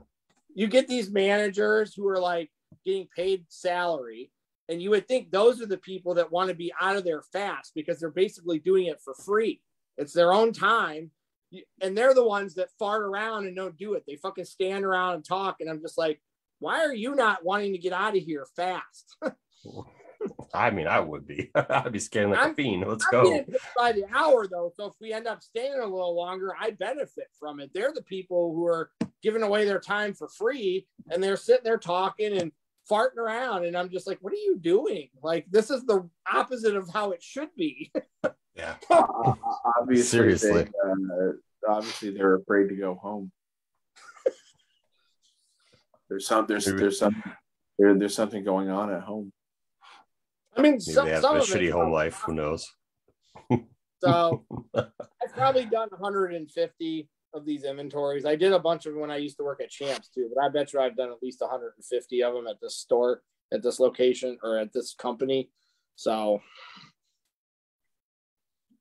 it was just the mask thing was pretty strange the other day. It was just very awkward and very uncomfortable. And like people only do things because they get paid. And that's just really sad. I mean, yeah, I get it. Like I'm really not wearing the mask anymore just because I don't want to. I find it a nuisance, especially if I'm wearing the glasses when I'm out, because it's impossible to breathe through without getting the glasses constantly fogged up and shit. But if I go somewhere where it's like absolutely requirements to wear a mask, which pretty much the only place around here that's still like that are medical buildings. Yeah, I'll wear the damn mask, you know. So, but these places where they're just like, oh, we encourage you to wear a mask, I'm just like, yeah, I'm sorry, I'm not taking it out of my jacket pocket where it's been for weeks to do it. And I still need to get my booster shot, but I'm just there is that Blacking. There is that fatigue, you know, where it's just like, oh, this has been going on for so long. But I'm like, at least I'm vaccinated. At least I'm not bitching about wearing masks. I'm just like, I'm just not wearing it. You know, but I'm not one of these assholes that's out there going like, you can't tell me what to do, my freedom. People are just super annoying. Actually, annoying is not the word, but I won't say what that word is. You can spell it. No, 'cause I'm actually not really sure what that word is. It's beyond annoying and just under. Yes, they deserve to die. And I hope they burn in hell. uh, it's somewhere in that gamut, but I'm not sure exactly where. Oh my God! Look at this NFL game going on. Yeah, Carson Wentz is 5 for 12 for 57 yards with a Yeah, touchdown but and an interception. it was 20-0 at halftime, and now it's 20-17. Yeah, Mac And Jones is doing his thing in the fourth quarter. yeah, I don't know who has the ball. Oh, I think it's no, it says the Colts. Okay, Colts have it now. So they may be able to hang on here. Maybe. I think Yeah, but Lynch just scored 17 points all in the fourth quarter, so who knows? Yeah. But how about those Kansas City Chiefs? I was writing them off a month or so ago, and now it looks like they're kind of back to being the Chiefs. Well, nobody else in the AFC wants to have the best record, so. Yeah, which of course makes no sense considering they get the bye. I mean, they're finding their groove and that they're finding it at the right time. They'll probably, I'm pretty confident they'll lock up the number one seed. I think they'll make that move. If you just get hot at the right time of the year. I know, because the last two times the Giants won a Super Bowl, which I am told happened, that's what happened in those seasons was that they supposedly, and Taylor just broke a 67-yard touchdown. Well, there goes that. I guess that's game because now they're going to be up 10 with 2 minutes to go. So, but yeah, I was going to say, I've been told that those two times the Giants won the Super Bowl, they got hot at the right time of year. Yeah. Do you know what's so sad, Pat? Our teams are 4-9, and we're still mathematically in the playoffs or have a chance to make the playoffs. Do you know how sad that is? Legitimately, how sad that is. One of the reasons is because there's the NFC sucks. And the NFC sucks. It's not so much I would say that the NFC sucks, is that it's top heavy. Yeah. 4 teams, and the rest all suck. With the 4 division leaders and the Rams, and then it's a lot of mediocrity. The only which means they suck. Yeah, the only other team that's over 500 in the NFC right now is San Francisco, who's 7-6. But you got 1, 2, 3, 4, 5 teams who are 6-7. It's because it's like Team A beats Team B one week, and then Team B beats Team C the next week, and then the week after that, Team C goes and beats Team A. So there's 5 teams that are 6-7. Like, it's just like the NFC is just so mediocre. It's just funny to watch, but it's so mediocre. Yeah, like I said, it's top heavy, and then it's a shit ton of mediocrity. And there's one truly awful team in the NFC, of course. And it's like, do we throw the Giants and the Bears in as being truly awful teams as well? Maybe, I guess. I don't know. I mean, you could to a certain extent. Yeah, well, this is kind of interesting in a way. So the Bears and the Giants, like you said, are both 4-9. The Giants have a negative 78 point differential. The Bears are negative 101. Meanwhile, the Falcons are 6-7. Their point differential is minus 108. So go figure that one out. Good job, Jacksonville. The Urban Meyer experiment worked. I knew that was going to fail. Absolutely. The writing was on the grass for that he's one. An idiot. So back several years ago, and I think you might still be able to find it like on like YouTube or something. NFL Network used to do like those like countdown shows like MLB Network did. Yeah. And the problem is that it seems like they like stopped updating them after times. I know MLB Network doesn't like reproduce new ones anymore, but NFL Network had one for the top 10 coaches who belonged in college. And, it featured guys who had been college coaches who, were then fucking train wrecks as NFL head coaches. and they had to update it because Pete Carroll was on the list. And then, of course, Pete Carroll won the Super Bowl, so they had to take Pete Carroll off the list. But so, like, some of the guys who I think they had on the list were Lou Holtz from his disaster with the Jets in the late '70s, and they had the one guy, I think it was Bud Wilkinson, who had been a great coach at Oklahoma and then was a terrible coach for the St. Louis Cardinals. And I think Nick Saban and Bobby Petrino were on it. And it's like, hey, you can update that one now and throw Urban Meyer right on the list. Yep. I knew that was going to fail. I guess what really surprised me about it was how spectacular the failure was. And because, of course, it wasn't just because of shit that was going on the field. You know, it was all this off the field shit, which he's got nobody to blame but himself for, you know. Nope. And I mean, I predicted, like, I was on the phone with my dad, I think on Wednesday, and I was asking him, hey, did you hear about the latest Meyer thing? And he goes, what? And I said, and he was talking about like something else. I said, no. I said, there's a new one since then. I said, the old kicker of the team said that Meyer berated him and then kicked him while he was like out doing warm-ups before one game. I said, Dad, he's going down for this. And later that night they fired him. So too much stuff adding up.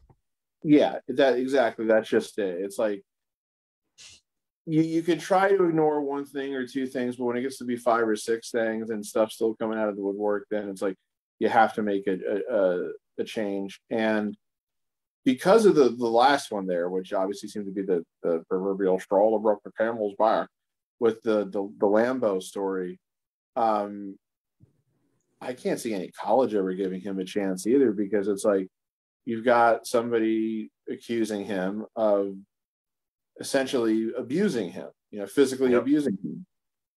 You ain't going to get away with that shit in the pros. You are not going to get away with that shit in college. You have one college kid come out and say the coach attacked me, in some way, shape, or form. Yeah. And of course, you can say the language. You can say the language is strong, saying he attacked them, but you can't have the head coach doing shit like that. It's like the Bobby Knight era ended a long time ago. Yeah, it doesn't exist anymore.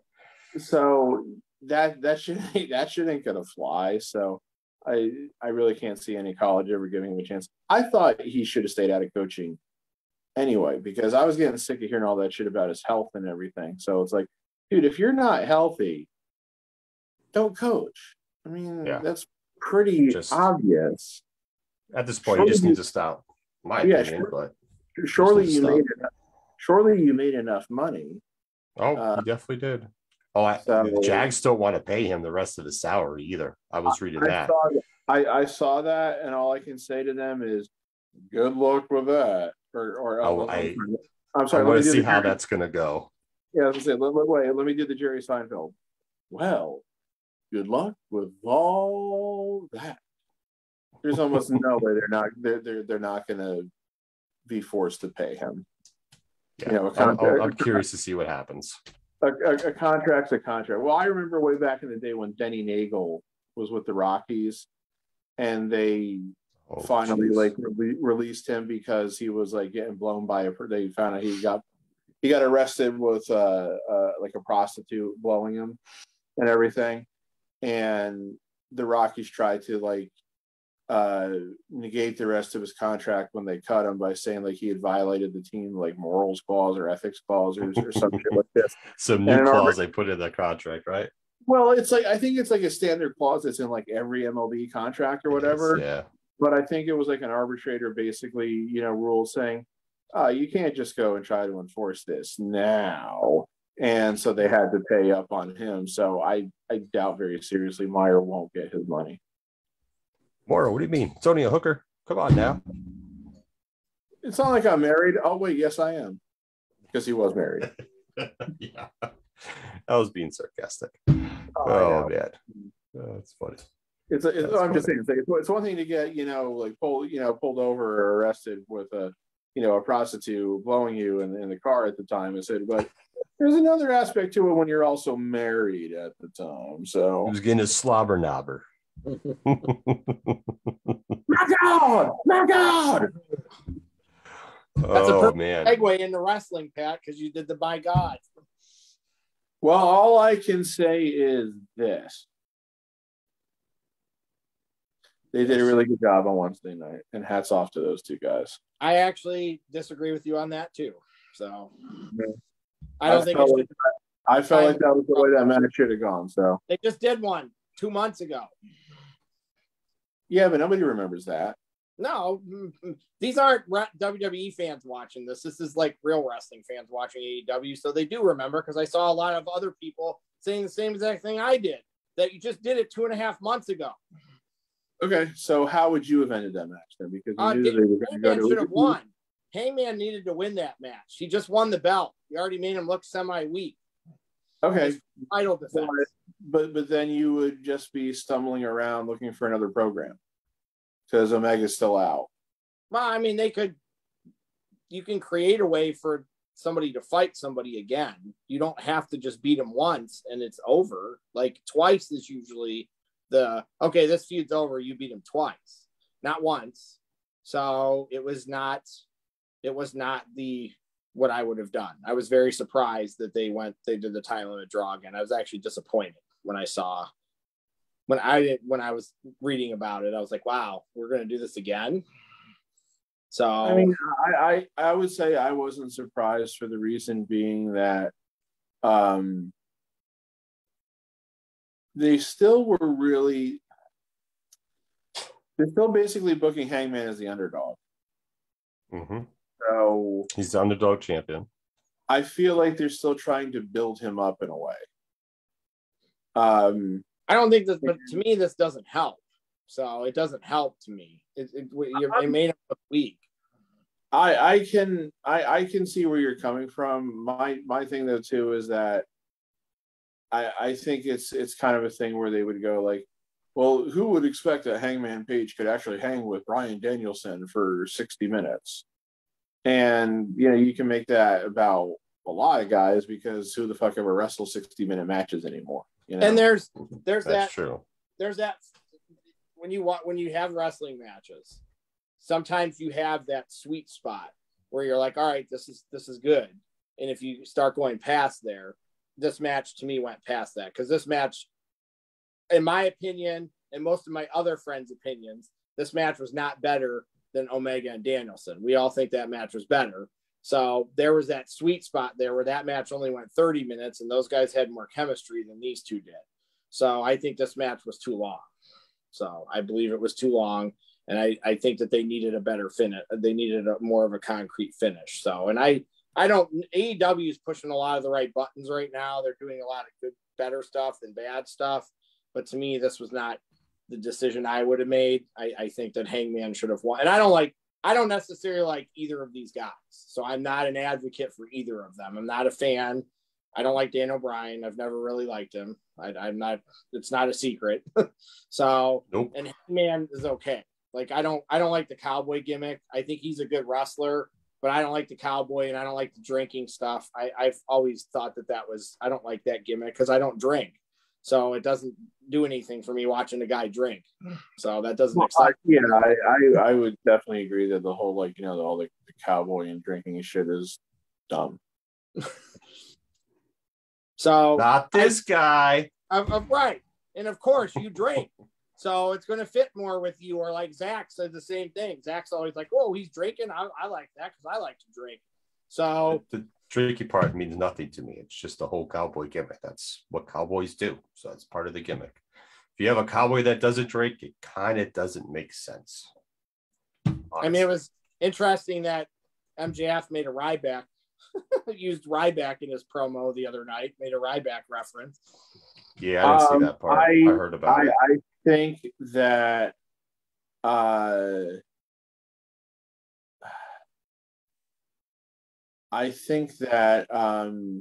shit, I got distracted by something I saw on my feed here. Don't know why my Facebook feed is trying to show me things that I'd be interested in posts from fucking Jason Whitlock, but I lost my train of thought. What were we talking about? I just said that MJF made a Ryback. Oh, yes. I think that may have been intentional because Ryback never lets a slight against him go. Okay. And he did make some kind of response on Twitter where he, denigrated both MJF and Punk in some way. I can't remember exactly what he said, and no, I'm not going to look it up because that would mean I would have to type the terms Ryback Twitter into my Google feed. I think it's very interesting. Whatever he said was just as stupid and nonsensical as you would expect it to be, where he basically, of course, was saying like, I'm better than both of those guys. It's very interesting. He didn't say that was the implication. So I think MJF may have done that intentionally just to, it was a poke the bear moment. So. I'm sure you saw that they said that Fox and they want WWE to try to sign MJF away from AEW in 2 years. So, yeah, it was like 2 years. I mean, 2 years in wrestling is a fucking eternity. MJF could somehow be totally ruined by that point. I don't think he will, but it's just like there's a distinct possibility that just nobody cares about MJF at that point for some reason or other. I mean, he could suffer a debilitating injury. Who the hell knows? I mean, God forbid, of course. But I just found that funny. It's like because first of all, I don't think any exec of Fox honestly knows a fucking thing about wrestling. So there's that. But just the fact that they think that they have like input or something like that on this I think it's also pretty hysterical. The biggest wrestling news of the week was Kevin Owens re-signing with WWE because I did not see that coming. So I really didn't. Now let me ask you this: on a scale of 1 to 10, how disappointed are you that he is staying with WWE? It's got to be an 11, right? I mean, it's probably an 8 or a 9 because I really wanted him to go because he's a reason. Like, I don't like WWE right now. I don't know how to stop watching it. If he would have jumped, that would have given me more ammo to be like, I don't need to watch this. But now they must have. Joe said this to me last night. He's like, it's not just about money. They promised him something. Joe said they had to have. I think money probably is primary. I think it always will be. But here's the thing. I can't imagine AEW would have paid him as much as WWE. No, they wouldn't have probably. That's for sure. I mean, yeah, he's gonna make money, but he can still be cut. So if he's still gonna be cut, my comeback with that is if you could cut me at any time, then this 30, 60, 90 day bullshit's out. As soon as you cut me, I'm a free agent. Like I would have negotiated that shit because if they didn't, then I wouldn't have like, what's the sense of fucking resigning then? If it's about the money, great. I would agree with that. But it has to be, I still think for him, just reading, like listening to him on podcasts and doing interviews, like he loves wrestling. I get it. Like, yeah, he wants to make money. He's definitely made money.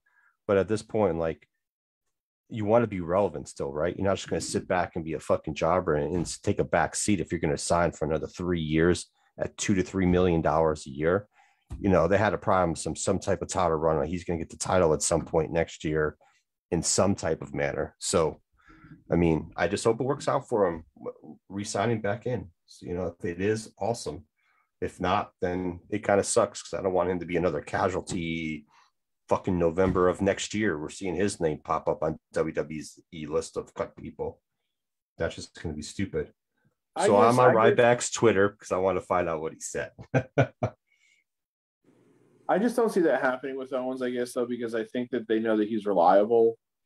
He's a good enough worker. He can go out there. He can make anybody look good.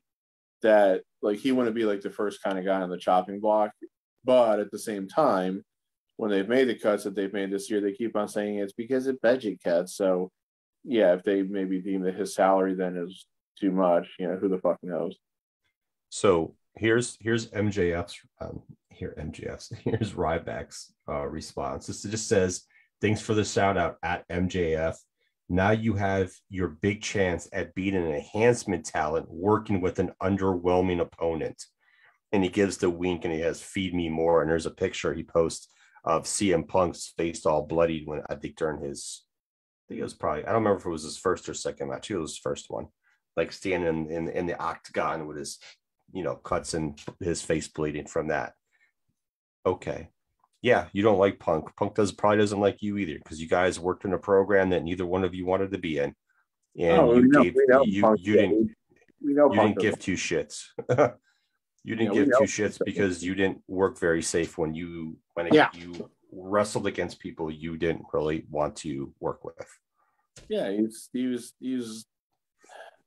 And there's others who said he was fine. He was safe with them. Yeah, because if you liked you or you guys were good, that's fine. But everyone else, he didn't give a fuck about, and he didn't care if he did fucking hurt him. Right. We've said countless times, AJ, I think first and foremost, he's the modern day Goldberg. The only the small part, there's that little piece of Kevin Owens staying with WWE that I'm okay with, because now that has completely opened the door for Wednesday night. If we don't see Kyle O'Reilly, I will be shocked at this point. I feel like we are going to see him Wednesday night, and we are going to get the Undisputed Era, the AEW version of the Undisputed Era, I think is coming sooner than later. So what I guess is most interesting. So how soon then do they break Cole away from the Bucks and doing that? That's the thing, because it almost feels like they have to wait for Omega to come back in order for it does. But it's like they've set the table where he's like, I have a surprise for you next week. And I told Joe that AEW doesn't really dick tease people. They generally, like, when they say something's going to happen, they're not going to, it's not going to be some lame thing, whatever it is. I just can't see them giving us something else other than him, especially because he's fighting Orange Cassidy in a singles match. That's like, to me, that's when you bring him out and have him help. They may have all of them in the super click for a month or two. I could see them putting all of them together. And then I saw somebody. It falls to infighting then. Yeah. Yeah. I saw somebody post a meme, and it said at Revolution in March, and it had the Young Bucks and the Undisputed Era, and it said Adam Cole on a pole match or custody for Adam Cole. Damn it! You just stole my thunder in a way. I was going to say that Cole's surprise for the Bucks next week is that he's going to dress up as Santa and give them big kisses on the cheek. Oh man! Cole and Adam Cole's my favorite. He's my favorite wrestler. He's if I could only pick one wrestler, I would take Adam Cole. He's my favorite. And I've read people saying they're not using him correctly, and I'm like, he's been there for 3.5 months. He's 30. He's 32 years old. He doesn't have to have a title right now. No, they haven't used him in any standout way yet. That's for sure. But everything's been with the Bucks for the most part, and a couple singles matches here and there, and which is fine. Pat doesn't like Orange Cassidy, so maybe not to you. But the chemistry between Adam Cole and Orange Cassidy is fantastic. Like their comedy and the stuff that they're doing right now is very entertaining. The match last night, the 8-man tag, was the best match I watched on either wrestling show last night. The stuff with Cole and Cassidy, and Cole has that, like, he can do the comedy stuff, like if he has to, and he can. It's okay. You don't have to be in everything you do. Does not have to be serious, like constantly. Like it's okay to dabble a little bit and do some comedy or do something a little bit different. And we didn't get to see a lot of that out of Cole when he was in NXT, because he was the leader of the faction and he was always the guy talking. So this is maybe a little bit different take on him than WWE or NXT gave us. So I'm perfectly fine with everything they've done with him up to this point. I'm not upset because I was a little bit upset because he wasn't in that tournament, but I also thought CM Punk should have been in that tournament too. So I was surprised that Daniel Bryan was the only one of the three of them in that tournament. But they're saving Adam Cole to win the title when they turn him face. I don't think he's going to win their main title until they turn him face. So I think that they know that he's young and he's over. Is there any doubt that the guy's over? He's a heel and he gets cheered. So like he's supposed to be a bad guy and he's getting cheered. Even when the Bucks are getting booed, he's getting cheered. Like they come out separate and you hear like a mixed entrance for the Bucks and then everybody goes crazy when Cole comes out. So they know that down the road they can turn him and put him in a match with Kenny, or they can put him in a match with whoever, and they can turn him face and he can win. It's fine. If Punk doesn't have to win the belt. That's my thing with Daniel Bryan. I don't think Daniel Bryan has to win the AEW title. I don't think it's needs to happen. So it's not going to determine his legacy at this point. He can wrestle, he can be in good matches, but he should be helping. He's still at a point in his career where I think he should be helping more than he's like, I need a title, or you got to put this title on Daniel Bryan. I don't think he needs it. So that's why maybe I thought Hangman should win, because I think that Hangman's a future of the company type guy who's not going anywhere anytime soon. So I thought that it would have been smarter to put Hangman over in that situation. So let's backtrack a little bit because you guys jumped ahead before I can make a comment. Okay. No. I liked the hour match. There were some small parts in there that were kind of, I don't know, slow. You know, it was a little lull in the matches in regards to that. Your chemistry wasn't always there. For an hour match, it was fine. I liked it. There was some good spots they had and whatnot. As far as the finish, I was fine with it. Yes, I know they just did it a couple months ago. Two different guys for me. And I think it was okay because they are playing him as the underdog. So who needs to get over in that match? Who needs to get over and who got over? Is there really a need for either one of them to be both at this time? If they continue this feud with the two of them, then do something where it's 2 out of 3 or some shit like that. Do something where it switches hands. Hangman wins. Bryanson wants a rematch. Bryanson wins. Page gets, his rematch and wins it back. Something, because Moxie's going to be out for a while. Kenny's going to be out for a while. And until Punk's going to be in a feud with MJF for a while. So, and Cody seems to be going back for the TNT title. So where else are you going to go with this? You have so many tag teams. Who else do you trust to be in the singles that's going to go for a title against Hangman right now? That's my opinion. I wasn't that really upset about the finish. It's kind of like they're playing him as an underdog. So, they want him to still, I don't know. I don't think he needs to get over because I think the fans are behind him. So we'll see. I have 2 questions. One's AEW, then one's WWE. Okay. AEW. So Sammy Guevara is the TNT champion? Yeah.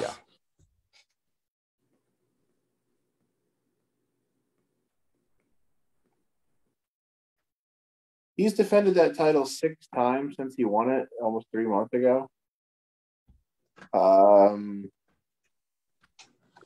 What's the point of having that title then? Well, you can't defend it every week. Most of these guys wrestle every other week on Dynamite, so they don't wrestle. But my point is he's wrestled Bobby Fish, Ethan Page. It says Coco Lane and Luke Langley. It was a match on Dark. Yeah. Like a 6-person match at Full Gear. Then Jay Lethal and then Tony Nese. There's no program. So it seems like they're not doing anything with that title right now. They're not doing enough maybe to elevate Sammy. Maybe he's dinged up, who knows, but I don't know. A lot of random matches. He's mentally dinged up because he just got unengaged with his fiance that he proposed to on television. Oh well, these things happen. The moral of the story there, of course, is don't get engaged on television. So, Joe, I feel like It's the only thing that sucks about it is that it's taped, but I feel like they've set the table for Cody to turn heel when he fights Sammy on Christmas Day. Wait, what was that? I'm sorry. Shane was left comments for us in the chat, so I was just reading them.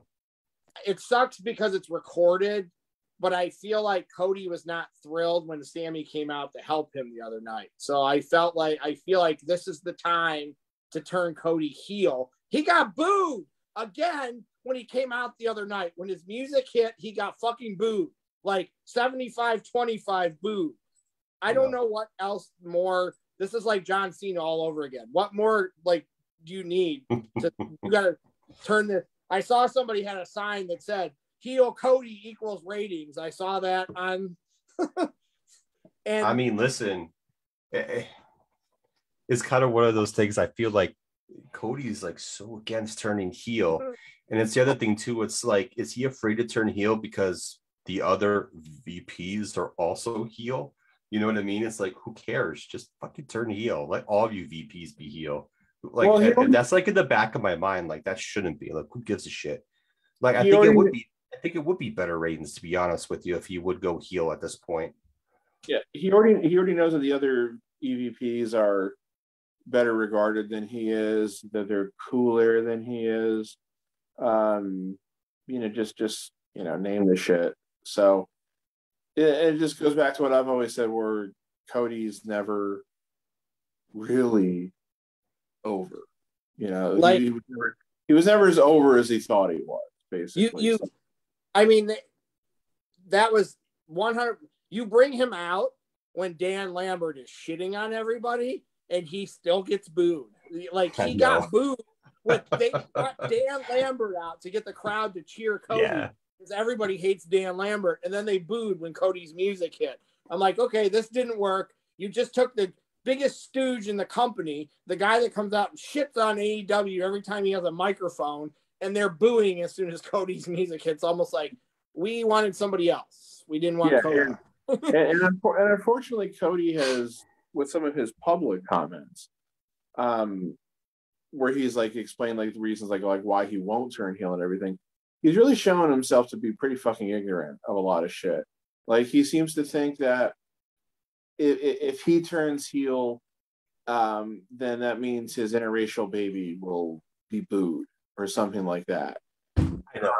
Come on, man. And like all that shit he was saying about how he's like, he's like fighting to end racism. Like, the fact that I'm having a baby with an African American woman is like, this is going to put an end to racism. It's like, dude, who the fuck are you? Well, here's the part of that can make me chuckle out of is the fact that Brandy, in her mind, she actually thinks she's a good wrestler too, and she is not.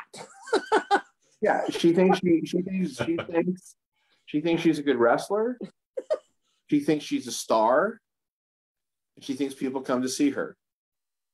None of those. She right now, she seems like she wants to be a heel. Like I feel like her being on TV and like when she lit the table on fire and then hopped out of the ring, like everything with the look on her face, like everything heel. Like she's total. I think she is totally in the whole heel thing. Like just fucking turn heel. I don't give a shit. I don't care if I have to see Brandy. She doesn't bother me.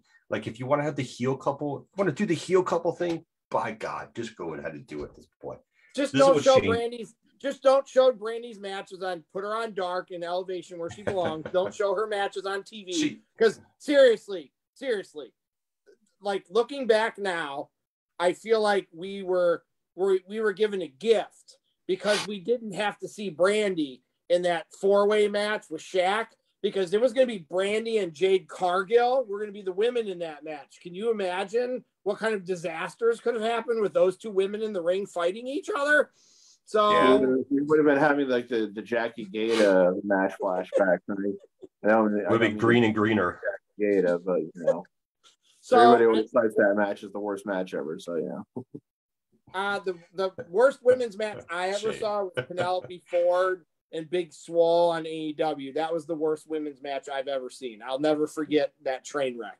Well, no, I was talking. It was that mixed tag match back, and I think it was 2002 or 3 when it was JBL and Trish against Christopher Nowinski and Jackie Gata. That everybody talks about as like one of the worst matches of all time. But the thing with hence Brandy why I too, don't remember it. well, yeah. I think I may have seen it live, but I tried to like probably saw it live. So yeah, I think I like self-surgically removed the memories of that match from my brain, which probably explains a lot of other reasons why I have issues with things. But the thing with Brandy too, what is her official title with the company? Is it Chief Brand Officer? yeah.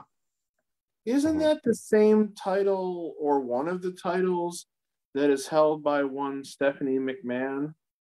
I think it is.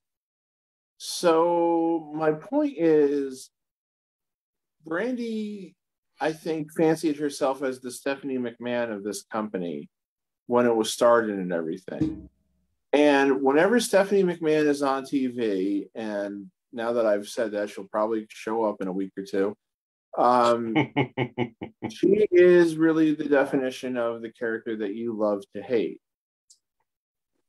Brandy is basically gotten to that too. So it's like, you want to be Stephanie McMahon so badly, you're kind of there. So convince your husband it's time to just turn heel and you just run with it, you know. Hold on real quick before you guys continue. Shane's listening now. Okay. He said, just saw you guys. We're live. Excited to hear what we're talking about. Agree with everyone so far with the Undisputed Era AEW. And he said, Adam Cole puts guys over, i.e. Shane likes Pat McAfee. I do as well. But he said he puts guys over Pat McAfee. He said the internet wrestling fans are done with the Bucks. That's why they get booed. Not going to totally disagree with that one. I think there's some truth to that. I don't think it's that.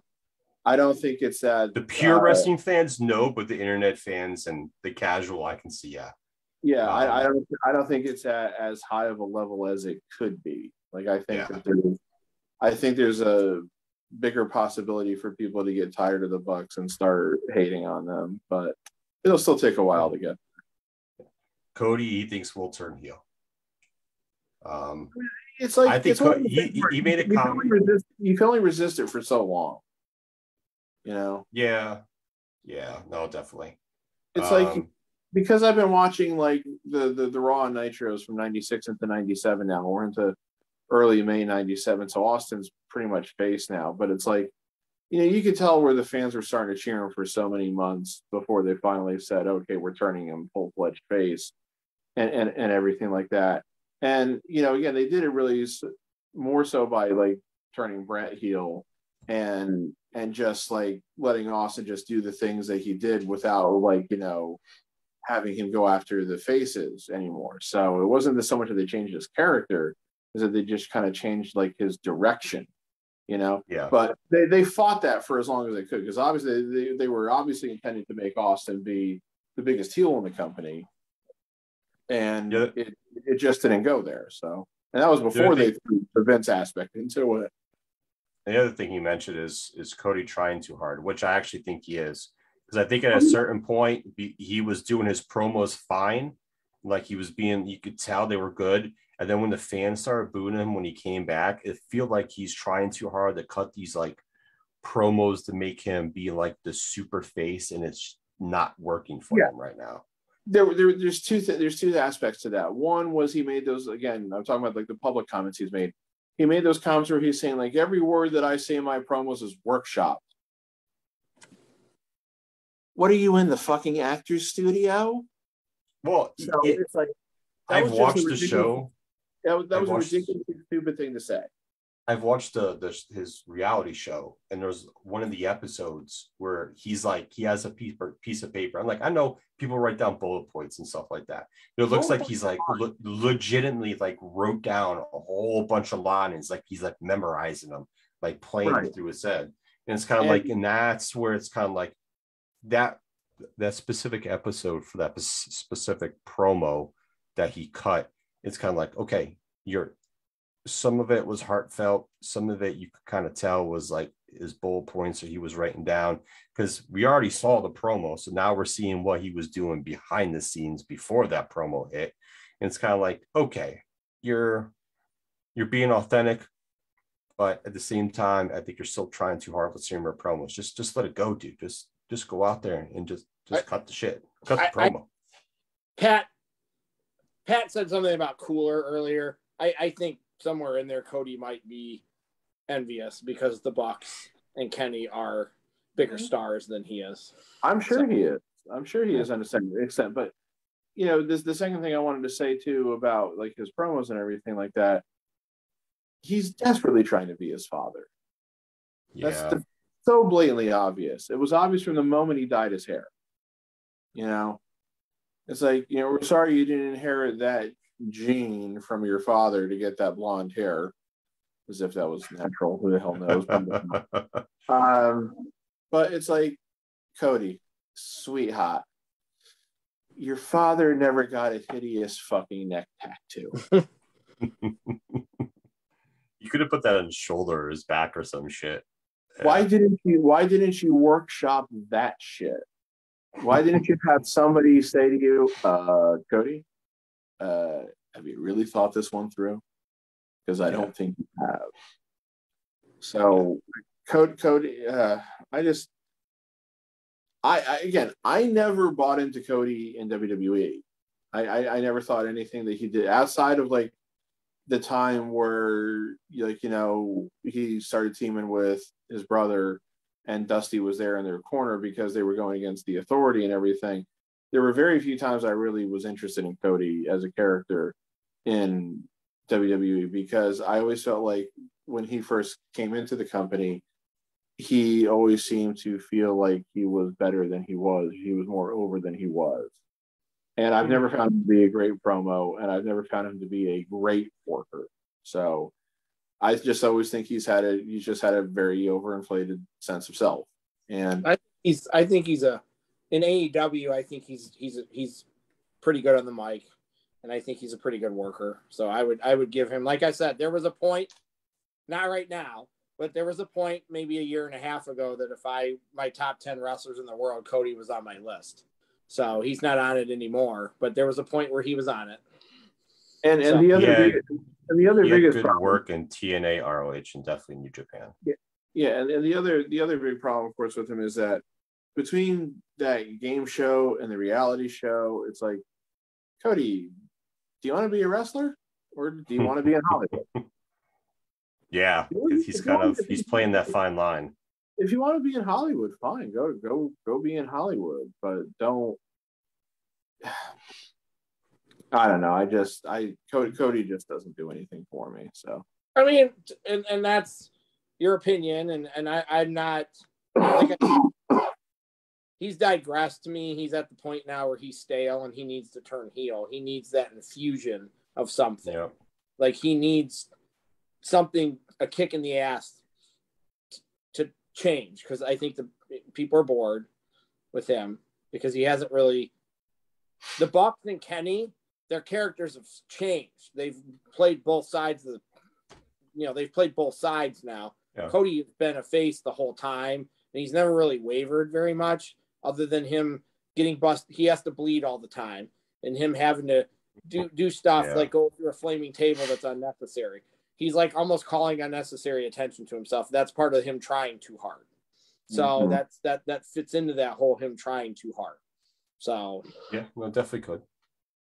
I still think my prediction is Switchblade will show up in AEW before March.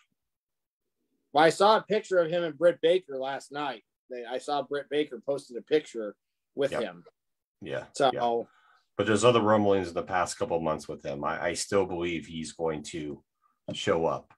I don't know if he'll be by himself or with a couple others. I hope it's with God. Be fucking spectacular.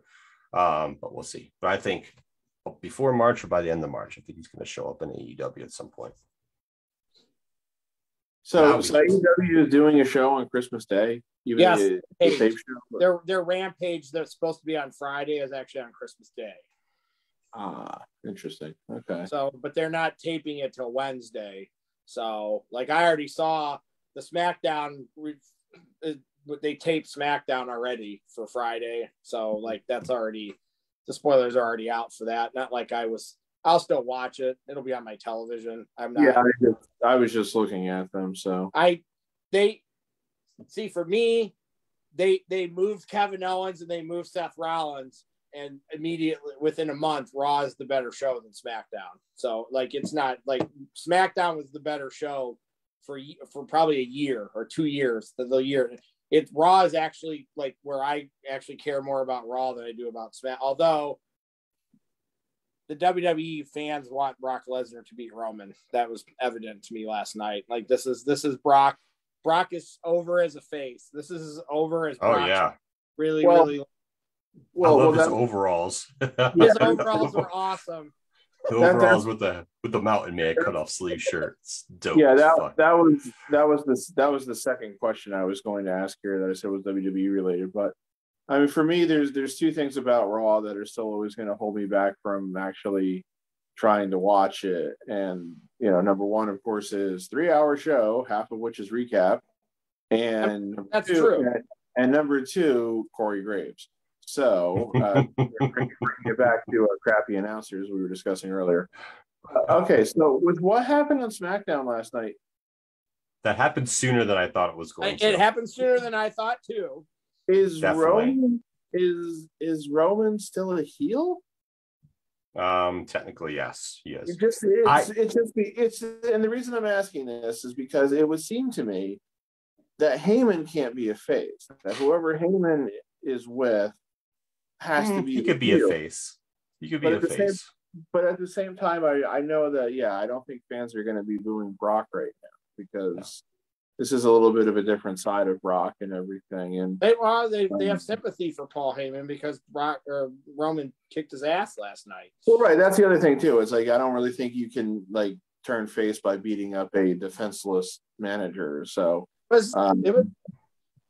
was very curious watching it last night to see what Heyman was going to say when Roman started asking him the questions, because I'm like, are we gonna divert this for a couple more weeks? So I was surprised when he was like, yeah, I was trying to keep you away from Brock Lesnar or whatever, and I'm just like, oh shit, they're doing this now.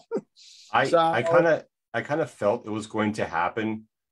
At the one point, Heyman had turned around, and when he looked at Roman, he had like his super heel look face. And as he was looking at Roman, I'm like, this is going to flip right now in some manner. But I mean, it was interesting. So they played it out well. I mean, do they have a shit finish now at day one? Like, do they have a shit finish? And is Brock going to win the Rumble? Or what? Like, I don't know if they're gonna let Brock win yet. I believe the winner of the Rumble is going for the other title. I mean, this still feels to me like a situation where it's like Roman shouldn't lose the title until WrestleMania. Yeah. But who's the guy to beat him at WrestleMania that's going to get the big? It'll be Brock. The big run for the bigger. Brock's the only person that they have. Right. That could beat. If they wrestle at day one, the Usos will probably interfere again, and it'll be a DQ or some bullshit where Roman will win. So it's whatever they do with Brock right now. There's nothing they're really going to do that's going to make him look weak. It's just going to make him look like it's a 3-on-1 every single time. And I have a feeling that their match at WrestleMania is going to be some stipulation match where the Usos can't be there, or they're going to have a steel cage match or some shit like that. That's what I kind of feel they're going to do for them at WrestleMania, and then Brock's going to win. Yeah, I mean, see, the thing, what I'm kind of getting at is like, this is like, they don't have somebody there to have like the coronation moment. They have to have like the Ultimate Warrior, Shawn Michaels, Steve Austin. No. John Cena. Probably save that for the other one. John Cena, Daniel Bryan, Kofi Kingston moment, Even McIntyre, when McIntyre beat Brock, even though it was an empty building, that was a big deal. Yeah. I think they'll save that moment for the other title. Right. So it's like they just don't have anybody though, really at all for me for either belt to have like that that like great like feel good coronation type moment. So, and that's their own fault. Because even for the other belt on Raw, everyone's held the title, so there's really right. It's like the major contenders of all held the belt, so not really. Yeah, it's like Big E.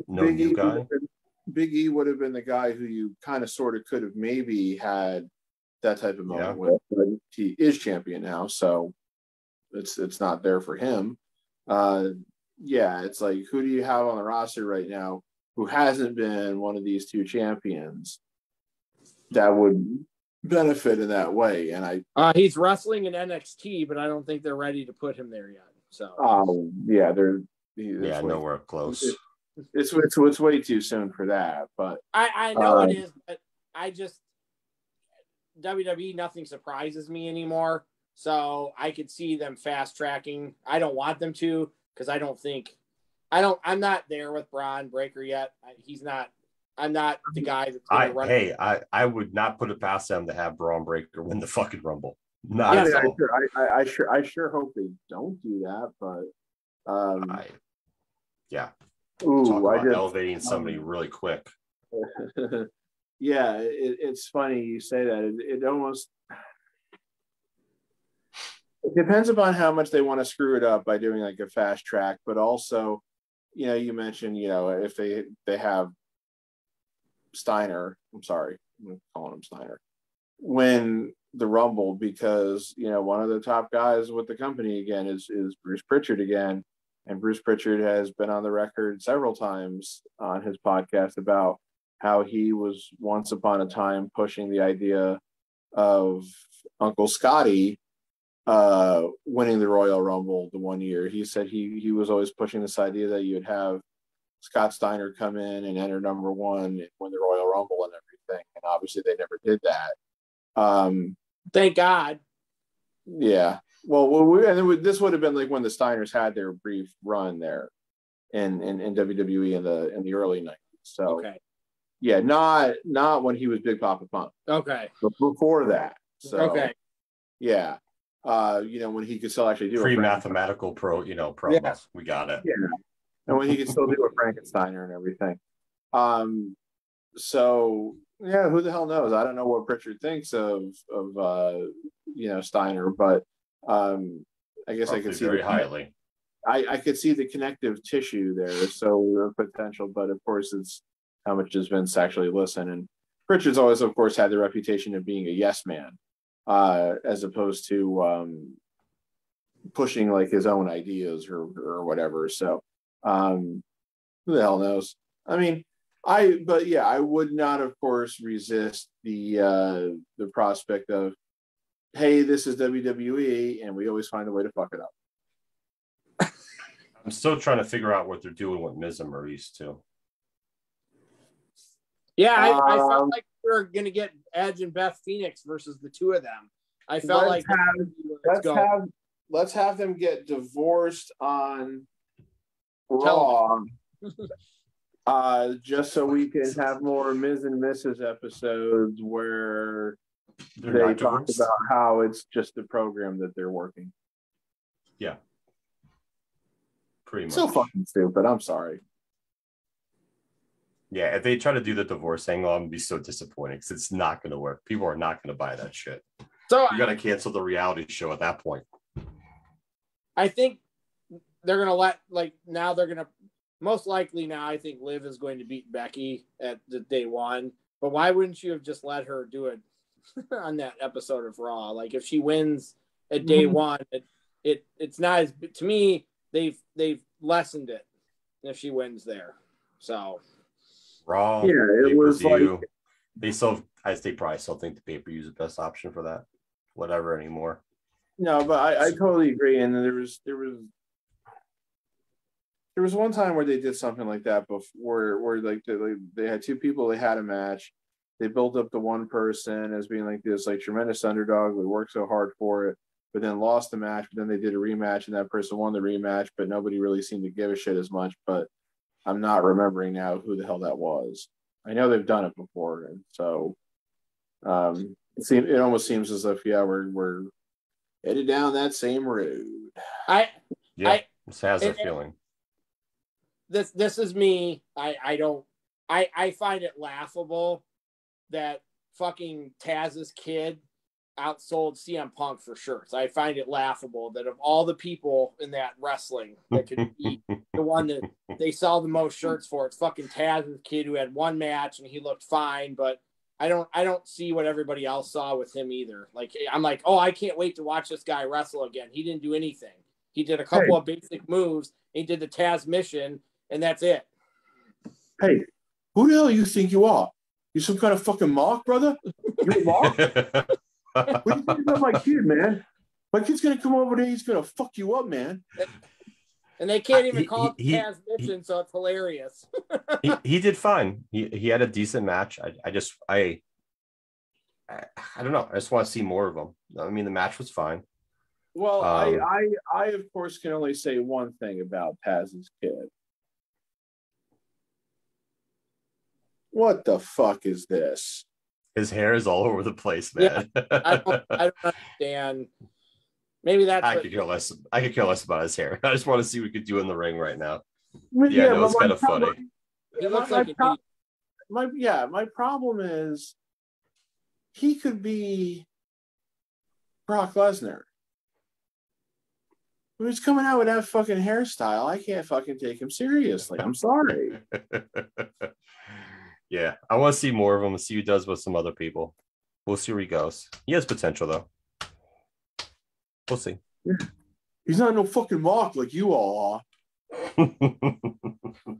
It is crazy how his shirt sold more. I don't know. Is it for Hook or is it for Taz? Like I don't know. It's a terrible shirt too. It's just a white shirt that says Hook on it in black. It's not like the art department got creative. They just slapped a fucking t-shirt together, and I'm like, what the fuck? Like I already don't like him, so I'm not like, I already think he's an idiot. So like I'm already like, fuck this guy. So he hasn't done anything to be an idiot yet, though. He looks like an idiot. That's all he has to do. He looks like an idiot. I want to punch him in the face when I see him on TV. So I can't believe you don't know how his shirt sold. I have my boy Joey Numbers down at the docks. He went and bought them all. Duh. I can't believe you people don't know this shit. And now you're like, it's like you're being Taz, and then you're being fucking Tony D'Angelo from fucking NXT, who I think is an idiot also. So I'm giving D'Angelo a chance right now. He's all we'll see. A bunch of fucking marks. All of you. All marks. It's all good. I mean, I don't mind D'Angelo. I'll wait to. I didn't see his NXT.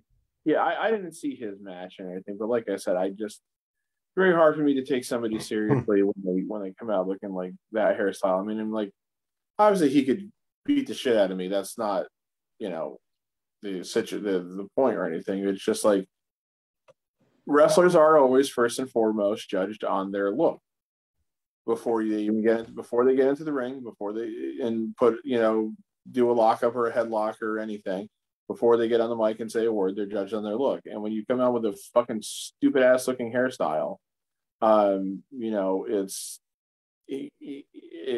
it's going to be detrimental to you in most cases, unless it's like you're playing it for comedy or you're playing it to add to like a heelish character. But if he's supposed to be like a heelish tough guy kind of thing, that hairstyle isn't helping tell that aspect of it. Well, they were smart. They were smart because they debuted him in his like hometown essentially. So that was like his first match. Yeah. He's from like around there. So he's fighting he's fighting one of the, I call him the Otis of, he's fighting one of those guys from AEW. There's this tag team that's like two Otises basically. He's fighting one of those guys next week or something. So we'll see how he does in that match. And that'll be interesting. He used to come out with those guys and he didn't do anything. I think that was my problem, is he would just come out with Taz's group and he never did anything. He just fucking stood there. He never talked. He never did anything. So I was like, what the fuck is there? Why? I don't need to see him if he's not going to do anything. So I think that already aggravated me, that he never did anything. He just came out and stood there and he was Taz's kid. So that's why he was coming out, because he was Taz's kid. That's what it felt like. Oh, we got to get this guy's face on TV because it's Taz's kid. And he didn't do anything for months. He just came out and stood there and never did anything. So that worked for China for a while. What? That kind of did. Just coming out and standing there, just looking intimidating. But yeah, she's a little bit more intimidating looking than this kid is, though. Yes. Trying to look like she had a dick, so she was way more intimidating. Like she was very intimidating.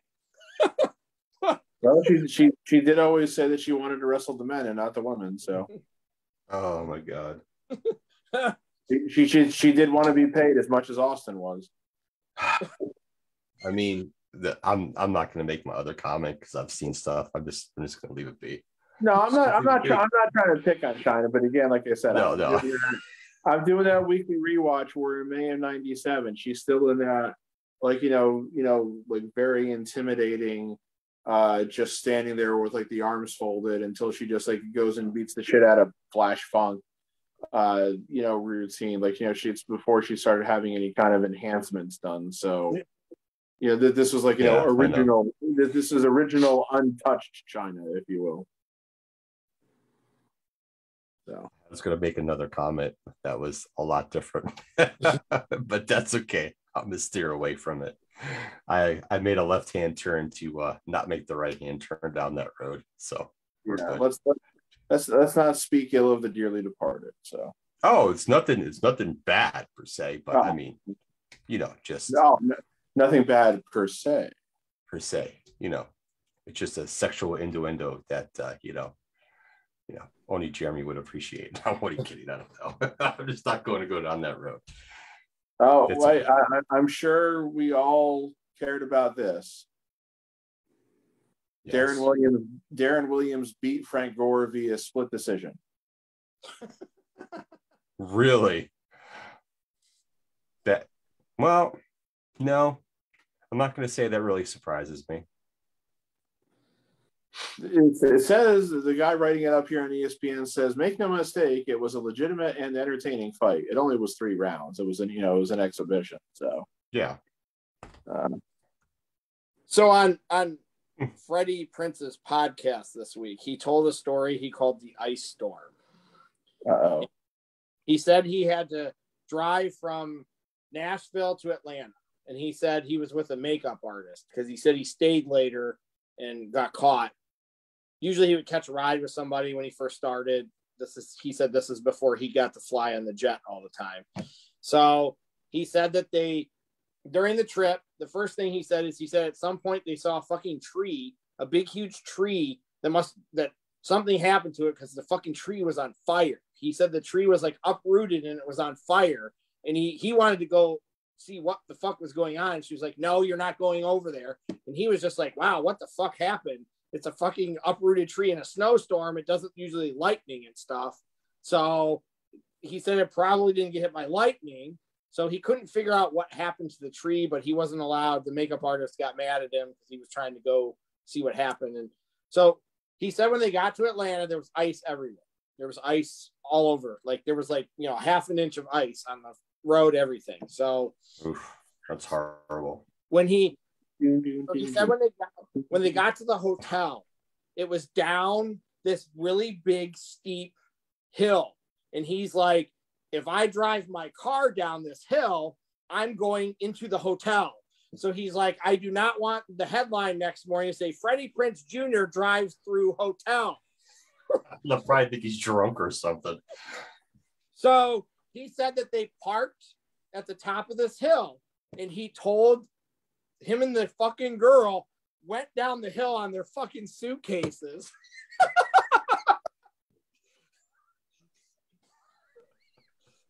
There was no other possible way for them to get to the hotel. Said that it was like 2:00 in the morning. He said that they had asked somebody for directions to the hotel, and he went back to the guy and said, is there any other hotels we can stay in around here? And he's like, no, you got to go to that one. So he said that when they went down, and he said the makeup artist did not want to do this, but he said when they went down the hill, it went fine. She kind of veered off to the left a little bit, but he said his basically went right up to the fucking door of the hotel. And he said that the people were watching them trying to figure out how they were going to do this. Like they were watching from down the hill. Fucking laughing their asses off at those two. I'm gonna say they got to be like cheering them on or taking bets as to who was gonna die first.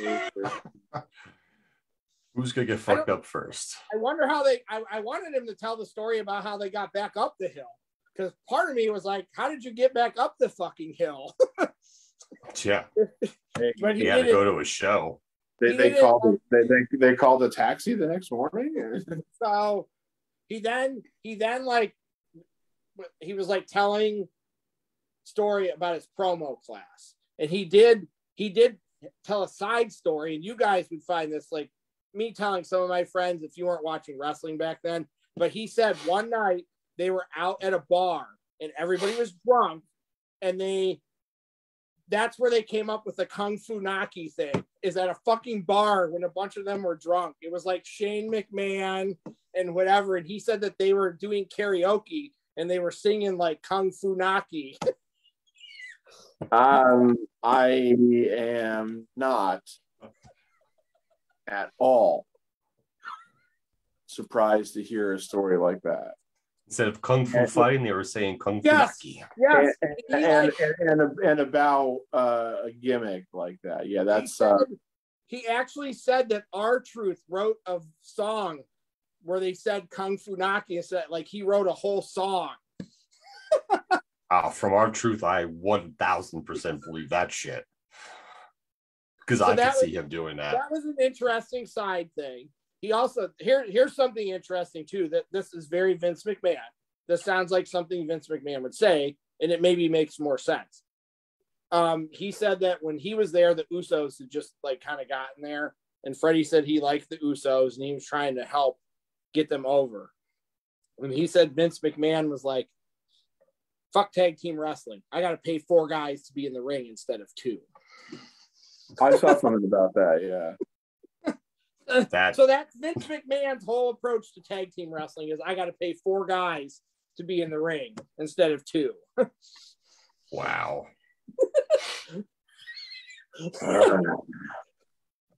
I pay 4 guys to be in the ring instead of 2. That's not good shit. I'm 76 years old now. I don't have the time for this shit.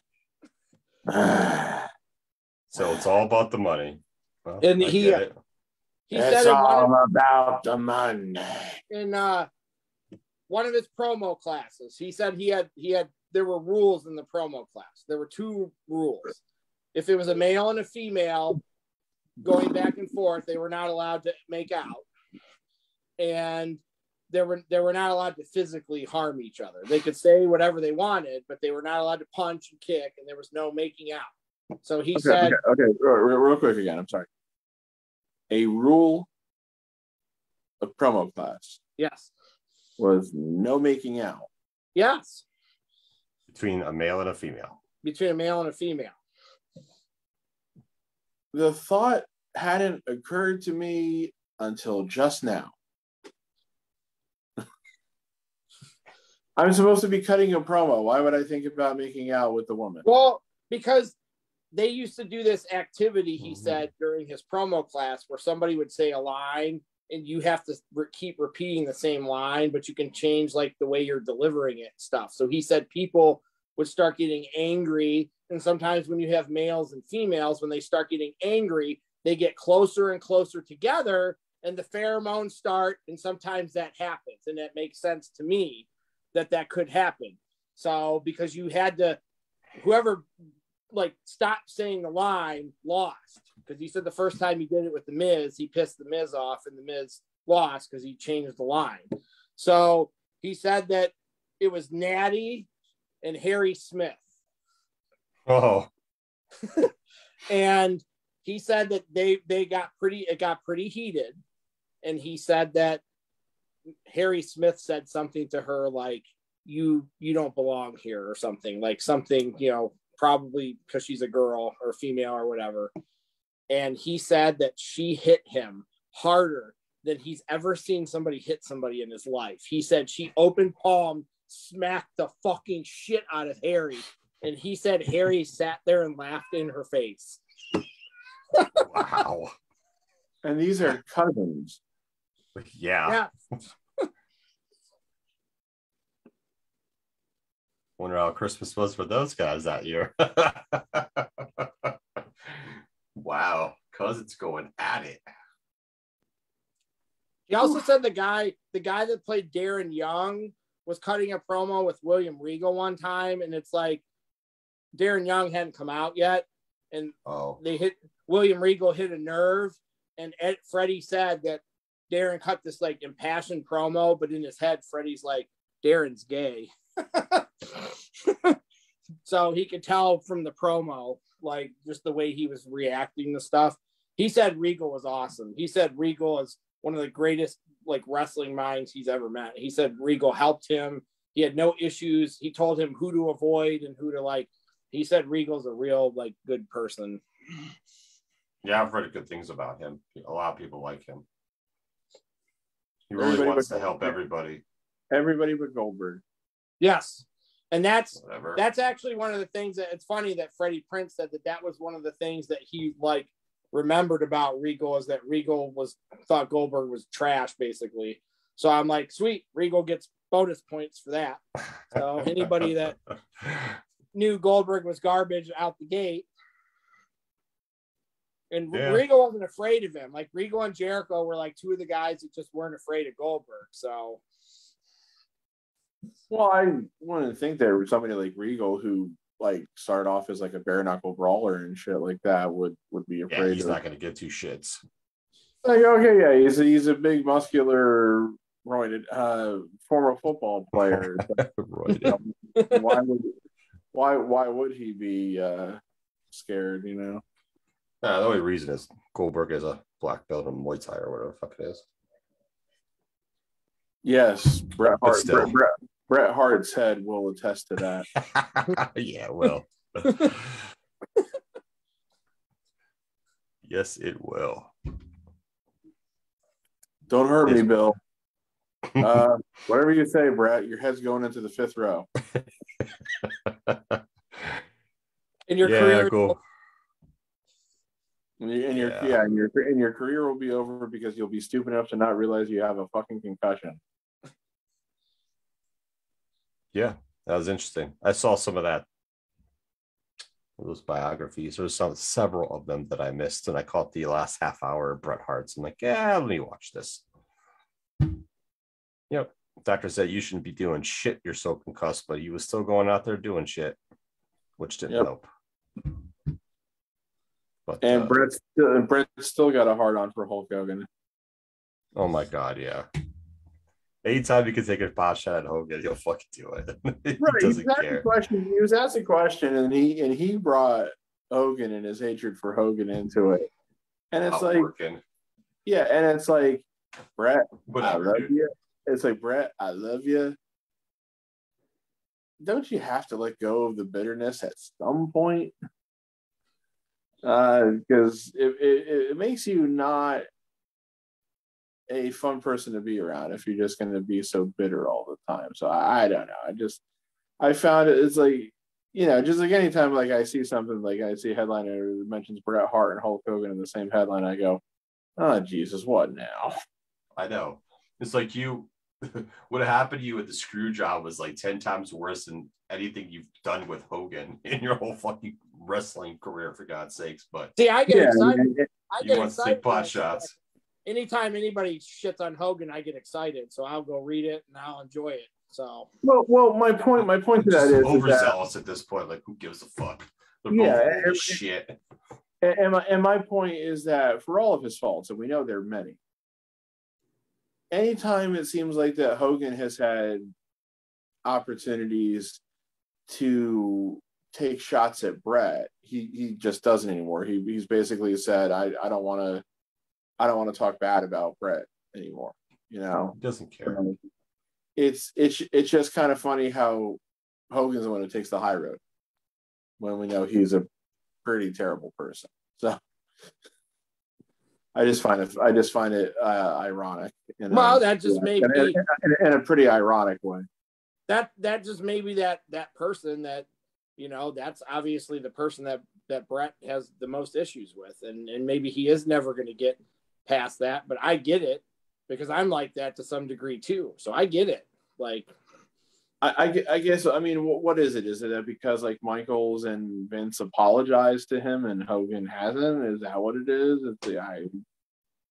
I mean, I guess if I were to like be like interviewing Bret Hart and like the topic of Hogan came up, I guess I would just want to, as the interviewer, say something to the effect of like, all right, Bret, you obviously hold a lot of animosity for Hulk Hogan, but you don't seem to have as much animosity anymore for Vince McMahon and Shawn Michaels, who arguably did worse to you in terms of your career and blah, blah, blah.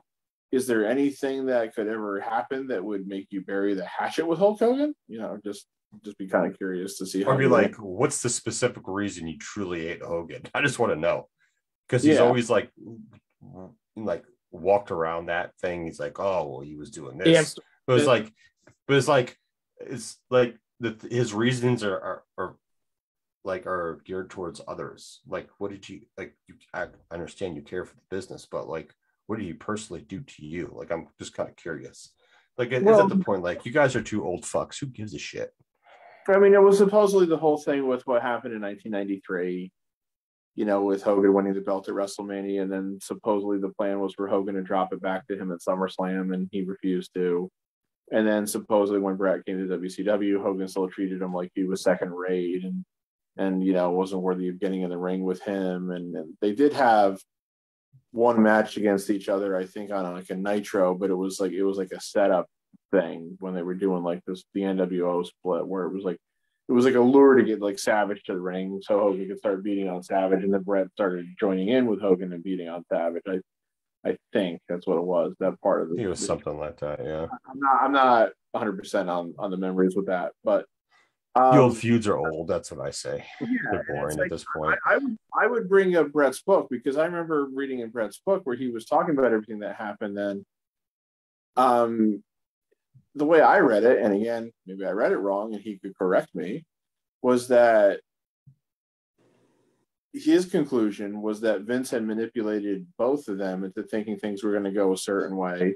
And then when he was confronted by both of them, he was like, well, gee, you know, Bret, I didn't say that's what we were going to do. That's what you heard. And, you know, he seemed to be taking pity on Hogan during it, because he mentioned that when they were leaving, like Hogan just looked all dejected and shit. And it was like, was it because Hogan was realizing that Vince was trying to put him out to pasture again? But it was like Bret almost seemed to be taking pity on Hogan for that.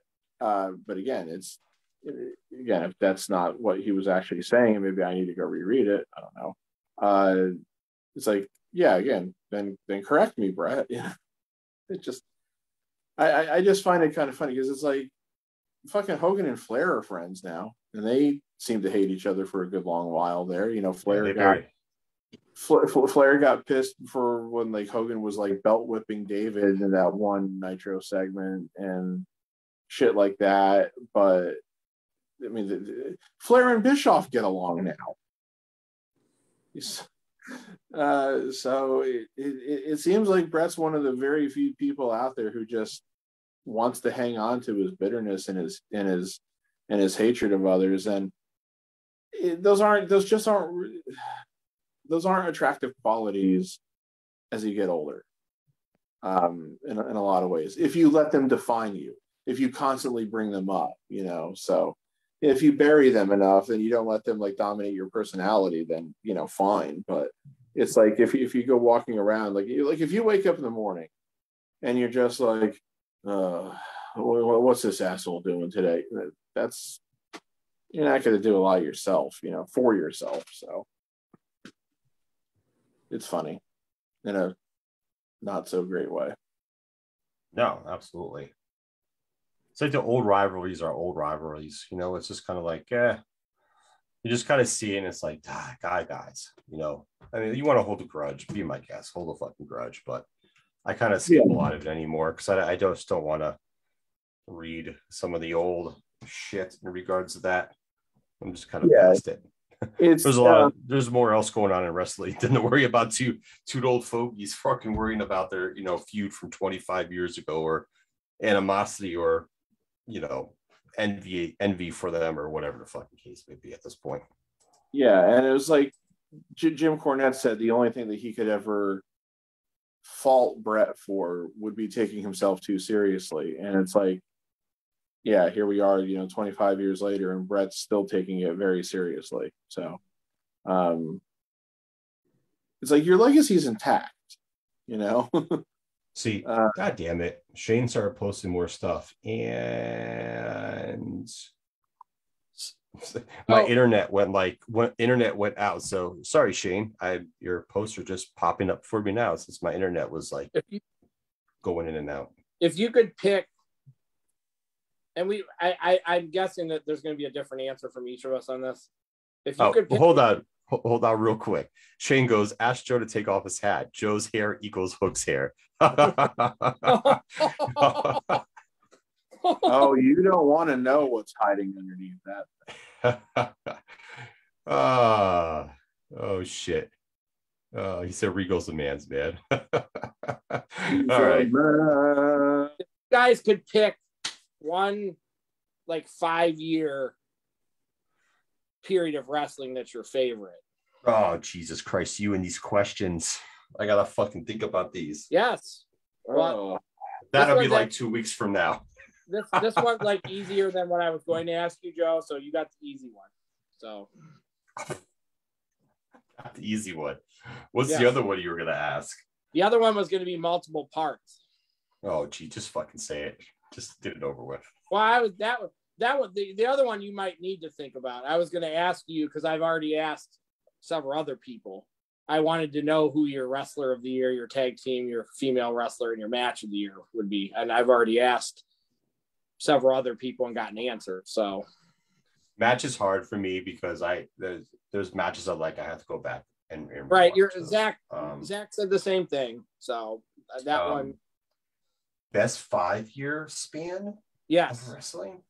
Yeah. I think I'd have to say 88 to 92 because those were probably what I would say were my formative years. And looking back, I think there's enough that you could go to both major organizations from and still be entertained to a large extent.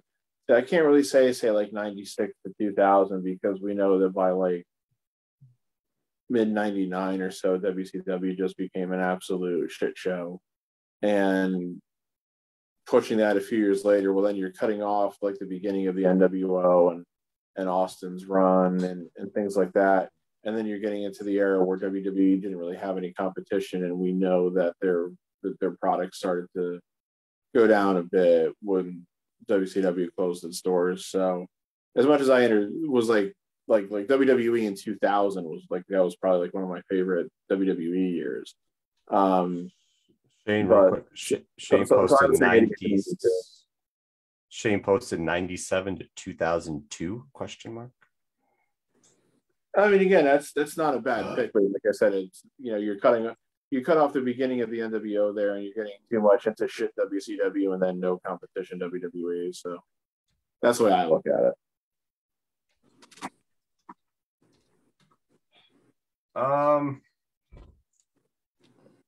Fuck. See, I'm 2015 and 2019 for me, so because of NXT. So wait, what was your periods again? Mine's 2015 and 2020, I guess, pre-pandemic. So 2015 till the pandemic, I guess. So I said 88 to 92. So the calendar years of 88, 89, 99. I'm going to go 2015 to 2020, but it's not going to be the same reason as AJ's. I mean, you can say New Japan in there. There's multiple things that have happened in multiple places. Not so much WWE, but AEW also started during that window too. So, but for me, it's NXT. NXT is my favorite, wrestling, ever. I'll take, and the the character wise, the Attitude Era was better, like character wise and promo wise, but wrestling wise, I don't think there's not been a better 5-year stint than 2015 and 2020 as far as the in-ring product. So it's better now than it was then. So I will argue all night into the next day about that. So, well, I mean, you bring up a good point about the Attitude Era there too. There was a lot of shit wrestling during the Attitude Era. Great characters, great promos, even pretty good storylines, but the in-ring product. You're right. And you had a lot of like 2-minute TV matches and bullshit like that. And, you had a lot of course, Jerry Springer, distasteful, Vince Russo, Ed Ferrara pen bullshit, like, choppa choppa yo PP and May Young giving birth to a hand. And actually, no, wait. I think that happened after Russo and Ferrara left, now that I think about it. But it was still terrible. No, yeah, it was so terrible. But what I was going to say is, like, I mentioned how like 2000 was one of my favorite WWE years. Not so coincidentally, the fact that Russo and Ferrara had left, so that they got a little more focus. And it was also kind of interesting because Austin was out most of that year, but it's where they really solidified between Rock and Triple H, and they started pushing like the Hardys and the Dudleys and Edge and Christian, and then the Radicals came in, and you had Jericho start to be, get really over during that year too. So, it was you still had like a lot of like top names from like the year or two before, but you also had like the guys that you saw were going to be like the next wave of guys. So, what would be your reason for picking that time frame, Joe? It's either be 2014 to 2019 or 20. It's in the same thing. I mean, that's my too. I watched TNA. I still watch TNA. I watched TNA. There's a lot of people there on there now. They're in a different promotions doing well. It's TNA, Ring of Honor, and New Japan. I subscribed to New Japan for a long time, so I saw a lot of their shows that Access would show like months later. I mean, that's kind of like the Bullet Club started in 2013, but it really didn't like take off to like 2014-ish, to be honest with you. And then AJ appeared in 2015, and then all the rest of them were kind of that was just New Japan, which is awesome just because of how New Japan is, and the wrestling and in product is fantastic. Even Lucha Underground, to be honest with you, but I think they kind of ended at 20. I think it was still around a little bit there. I watched that, and that was some good product, Phoenix, Lucha Brothers from there, and other people. Johnny Morrison wrestled there. Ring of Honor. Was, RIP. Yeah. Ring of Honor was still producing a lot of good wrestlers, a lot of good talent, in-ring stuff. I know a lot of people stopped watching TNA, but EC3 was there, and there was a lot of good storylines, a lot of stuff going on over there too. In-ring product was good. And then NXT, those were major things. Like WWE, whatever, Raw and SmackDown is what it is for the past 10 fucking years in that fact. But those NXT and New Japan, Ring of Honor, TNA, for me, I watched all of that. So all that was just great in-ring wrestling. If you take AJ away from the main roster, I'm pretty sure just everybody I like is from NXT. If you take AJ out of the equation, everybody else that I like on the main roster was in NXT at one point or another. So like that's the tie for it. It's all NXT people that are. And the other major thing is the women's wrestling. Yes, that's you're right. That's been important. That the Four Horsewomen, women's wrestling all over the place. So there's some females who wrestle in AAA in Mexico, and I've seen that are just crazy phenomenal. But I don't think there'll be. They're really good talents, but just not. They'll never really fit in the WWE. They didn't even know that's the thing. They didn't know what to do with Tara Valkyrie, so they're not going to know what to do with any of the rest of them. No. So, and that's just horrible in the same in another aspect too. They screwed they bit the pooch on that one. They fucked up. I think they bit the pooch on Chelsea Green. Even I think she's pretty good. I think they dropped the ball. They didn't even give her a chance because she got hurt, and they just said "fuck you." Yep. Yeah, fuck you. Her out the door. But we're gonna get rid of all these other people, but we're gonna put Mandy Rose on fucking television every fucking week. Fuck you, Shane. Shane, fuck you with this comment. So I think I've told you guys there was always a running joke about Joe Anderson old at my job, right? Because I was one of the older guys there, but still in better shape than most of them. Shane Futz, Joe's best wrestling period is 100 BC with actual gladiators when he witnessed it live. So I used to start joking around. Yeah, I'm 450 years old, bitches. That's how old I am. That's why I say that shit sometimes. I'm going to be 145 next year and whatnot. It's all Shane's fault. I'm blaming him. Joe's Wolverine fought in all the all the wars from like the beginning of X-Men Origins. We should probably wrap this up. It's been a really long podcast, guys. Yeah, well, maybe, I mean, if you want to wrap it up, I don't do that these days anymore. I mean, we've been having fun because the man hasn't been here to lay the hammer down and try to run things. Try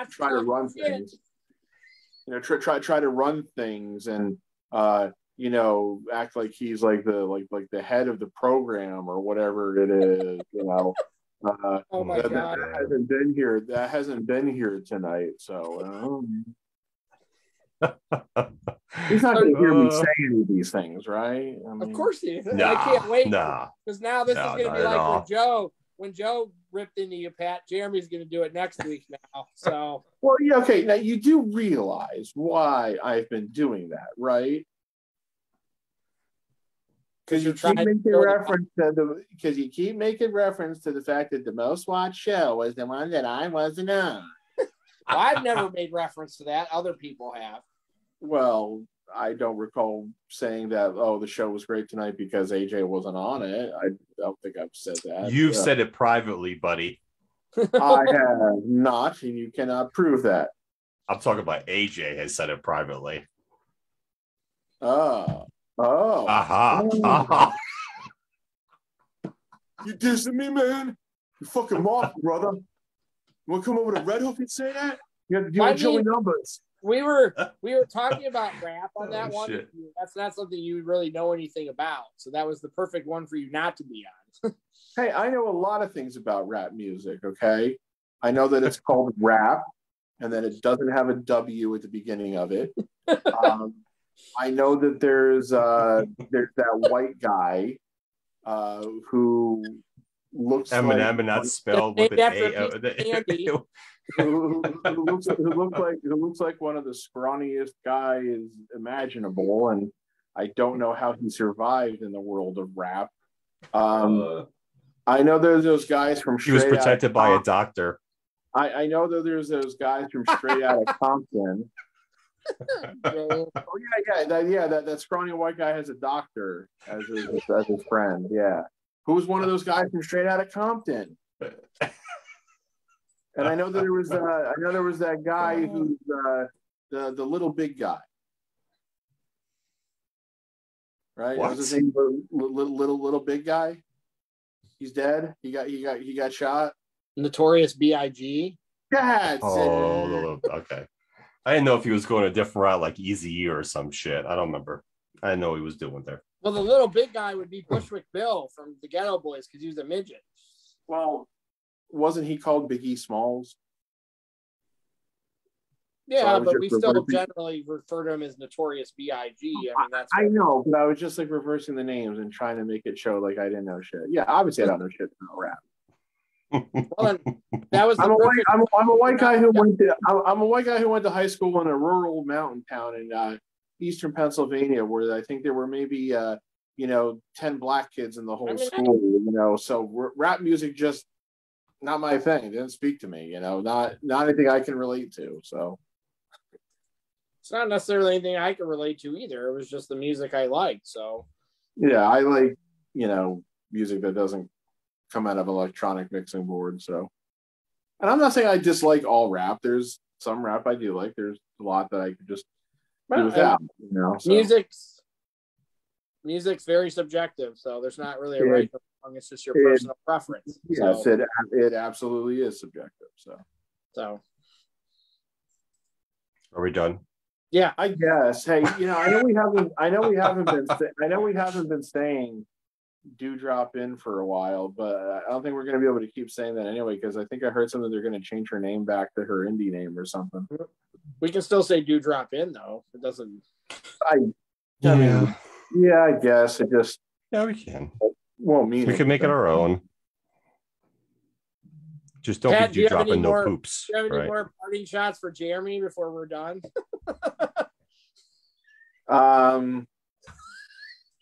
What's anything else you want to say to draw his ire? So he had a family thing tonight. That's why he couldn't be on. Yeah, I think he has some family stuff going on, like pre-Christmas time. Family Christmas party or something. Yeah, man, he's got to get his priorities in order. I mean, I went and spent time. I went and spent time with family today, but I was here. Shane goes G baby from Hardball. I know what he's nice. Nice. Let's see what else. What else can I say about Jeremy? Nah, I can't think of anything. So, I mean, it's a week before Christmas. I'm not trying to be a dick. So yeah, we're definitely not. We decided we're not doing one next weekend, right? So, I mean, I'm gonna be at my sister's next Saturday till I don't know when, but I don't know when I'll be home next Saturday night, and I don't think doing a podcast on Christmas night is something that no. It would have to be Sunday. No, we're not doing anything this. So we will not be on for anyone that's listening for the next 2 weeks. We will be back at the podcast the weekend of the 8th of January. Where we'll have plenty of stuff to talk about. Yes, and we'll make it a 5-hour show. That's what we're gonna do. We'll be able to talk about day one and college football bowl season and continued NFL shenanigans, and we should be well rested. Is COVID going to kill us all? And all that fun stuff. I think the aliens will first, but that's my opinion. So whatever. Good evening, good night, good morning, and we'll see you on the next pod. Whatever Jeremy says. He's not on, so we don't have to say what Jeremy says. Well, I'll just do the Truman Show version. Like, and in case I don't see you, good afternoon, good evening, and good night. Oh my God! All right, we're stopping. Everyone have a grand evening. Toodles. Have a great holiday season. Yeah, do your best.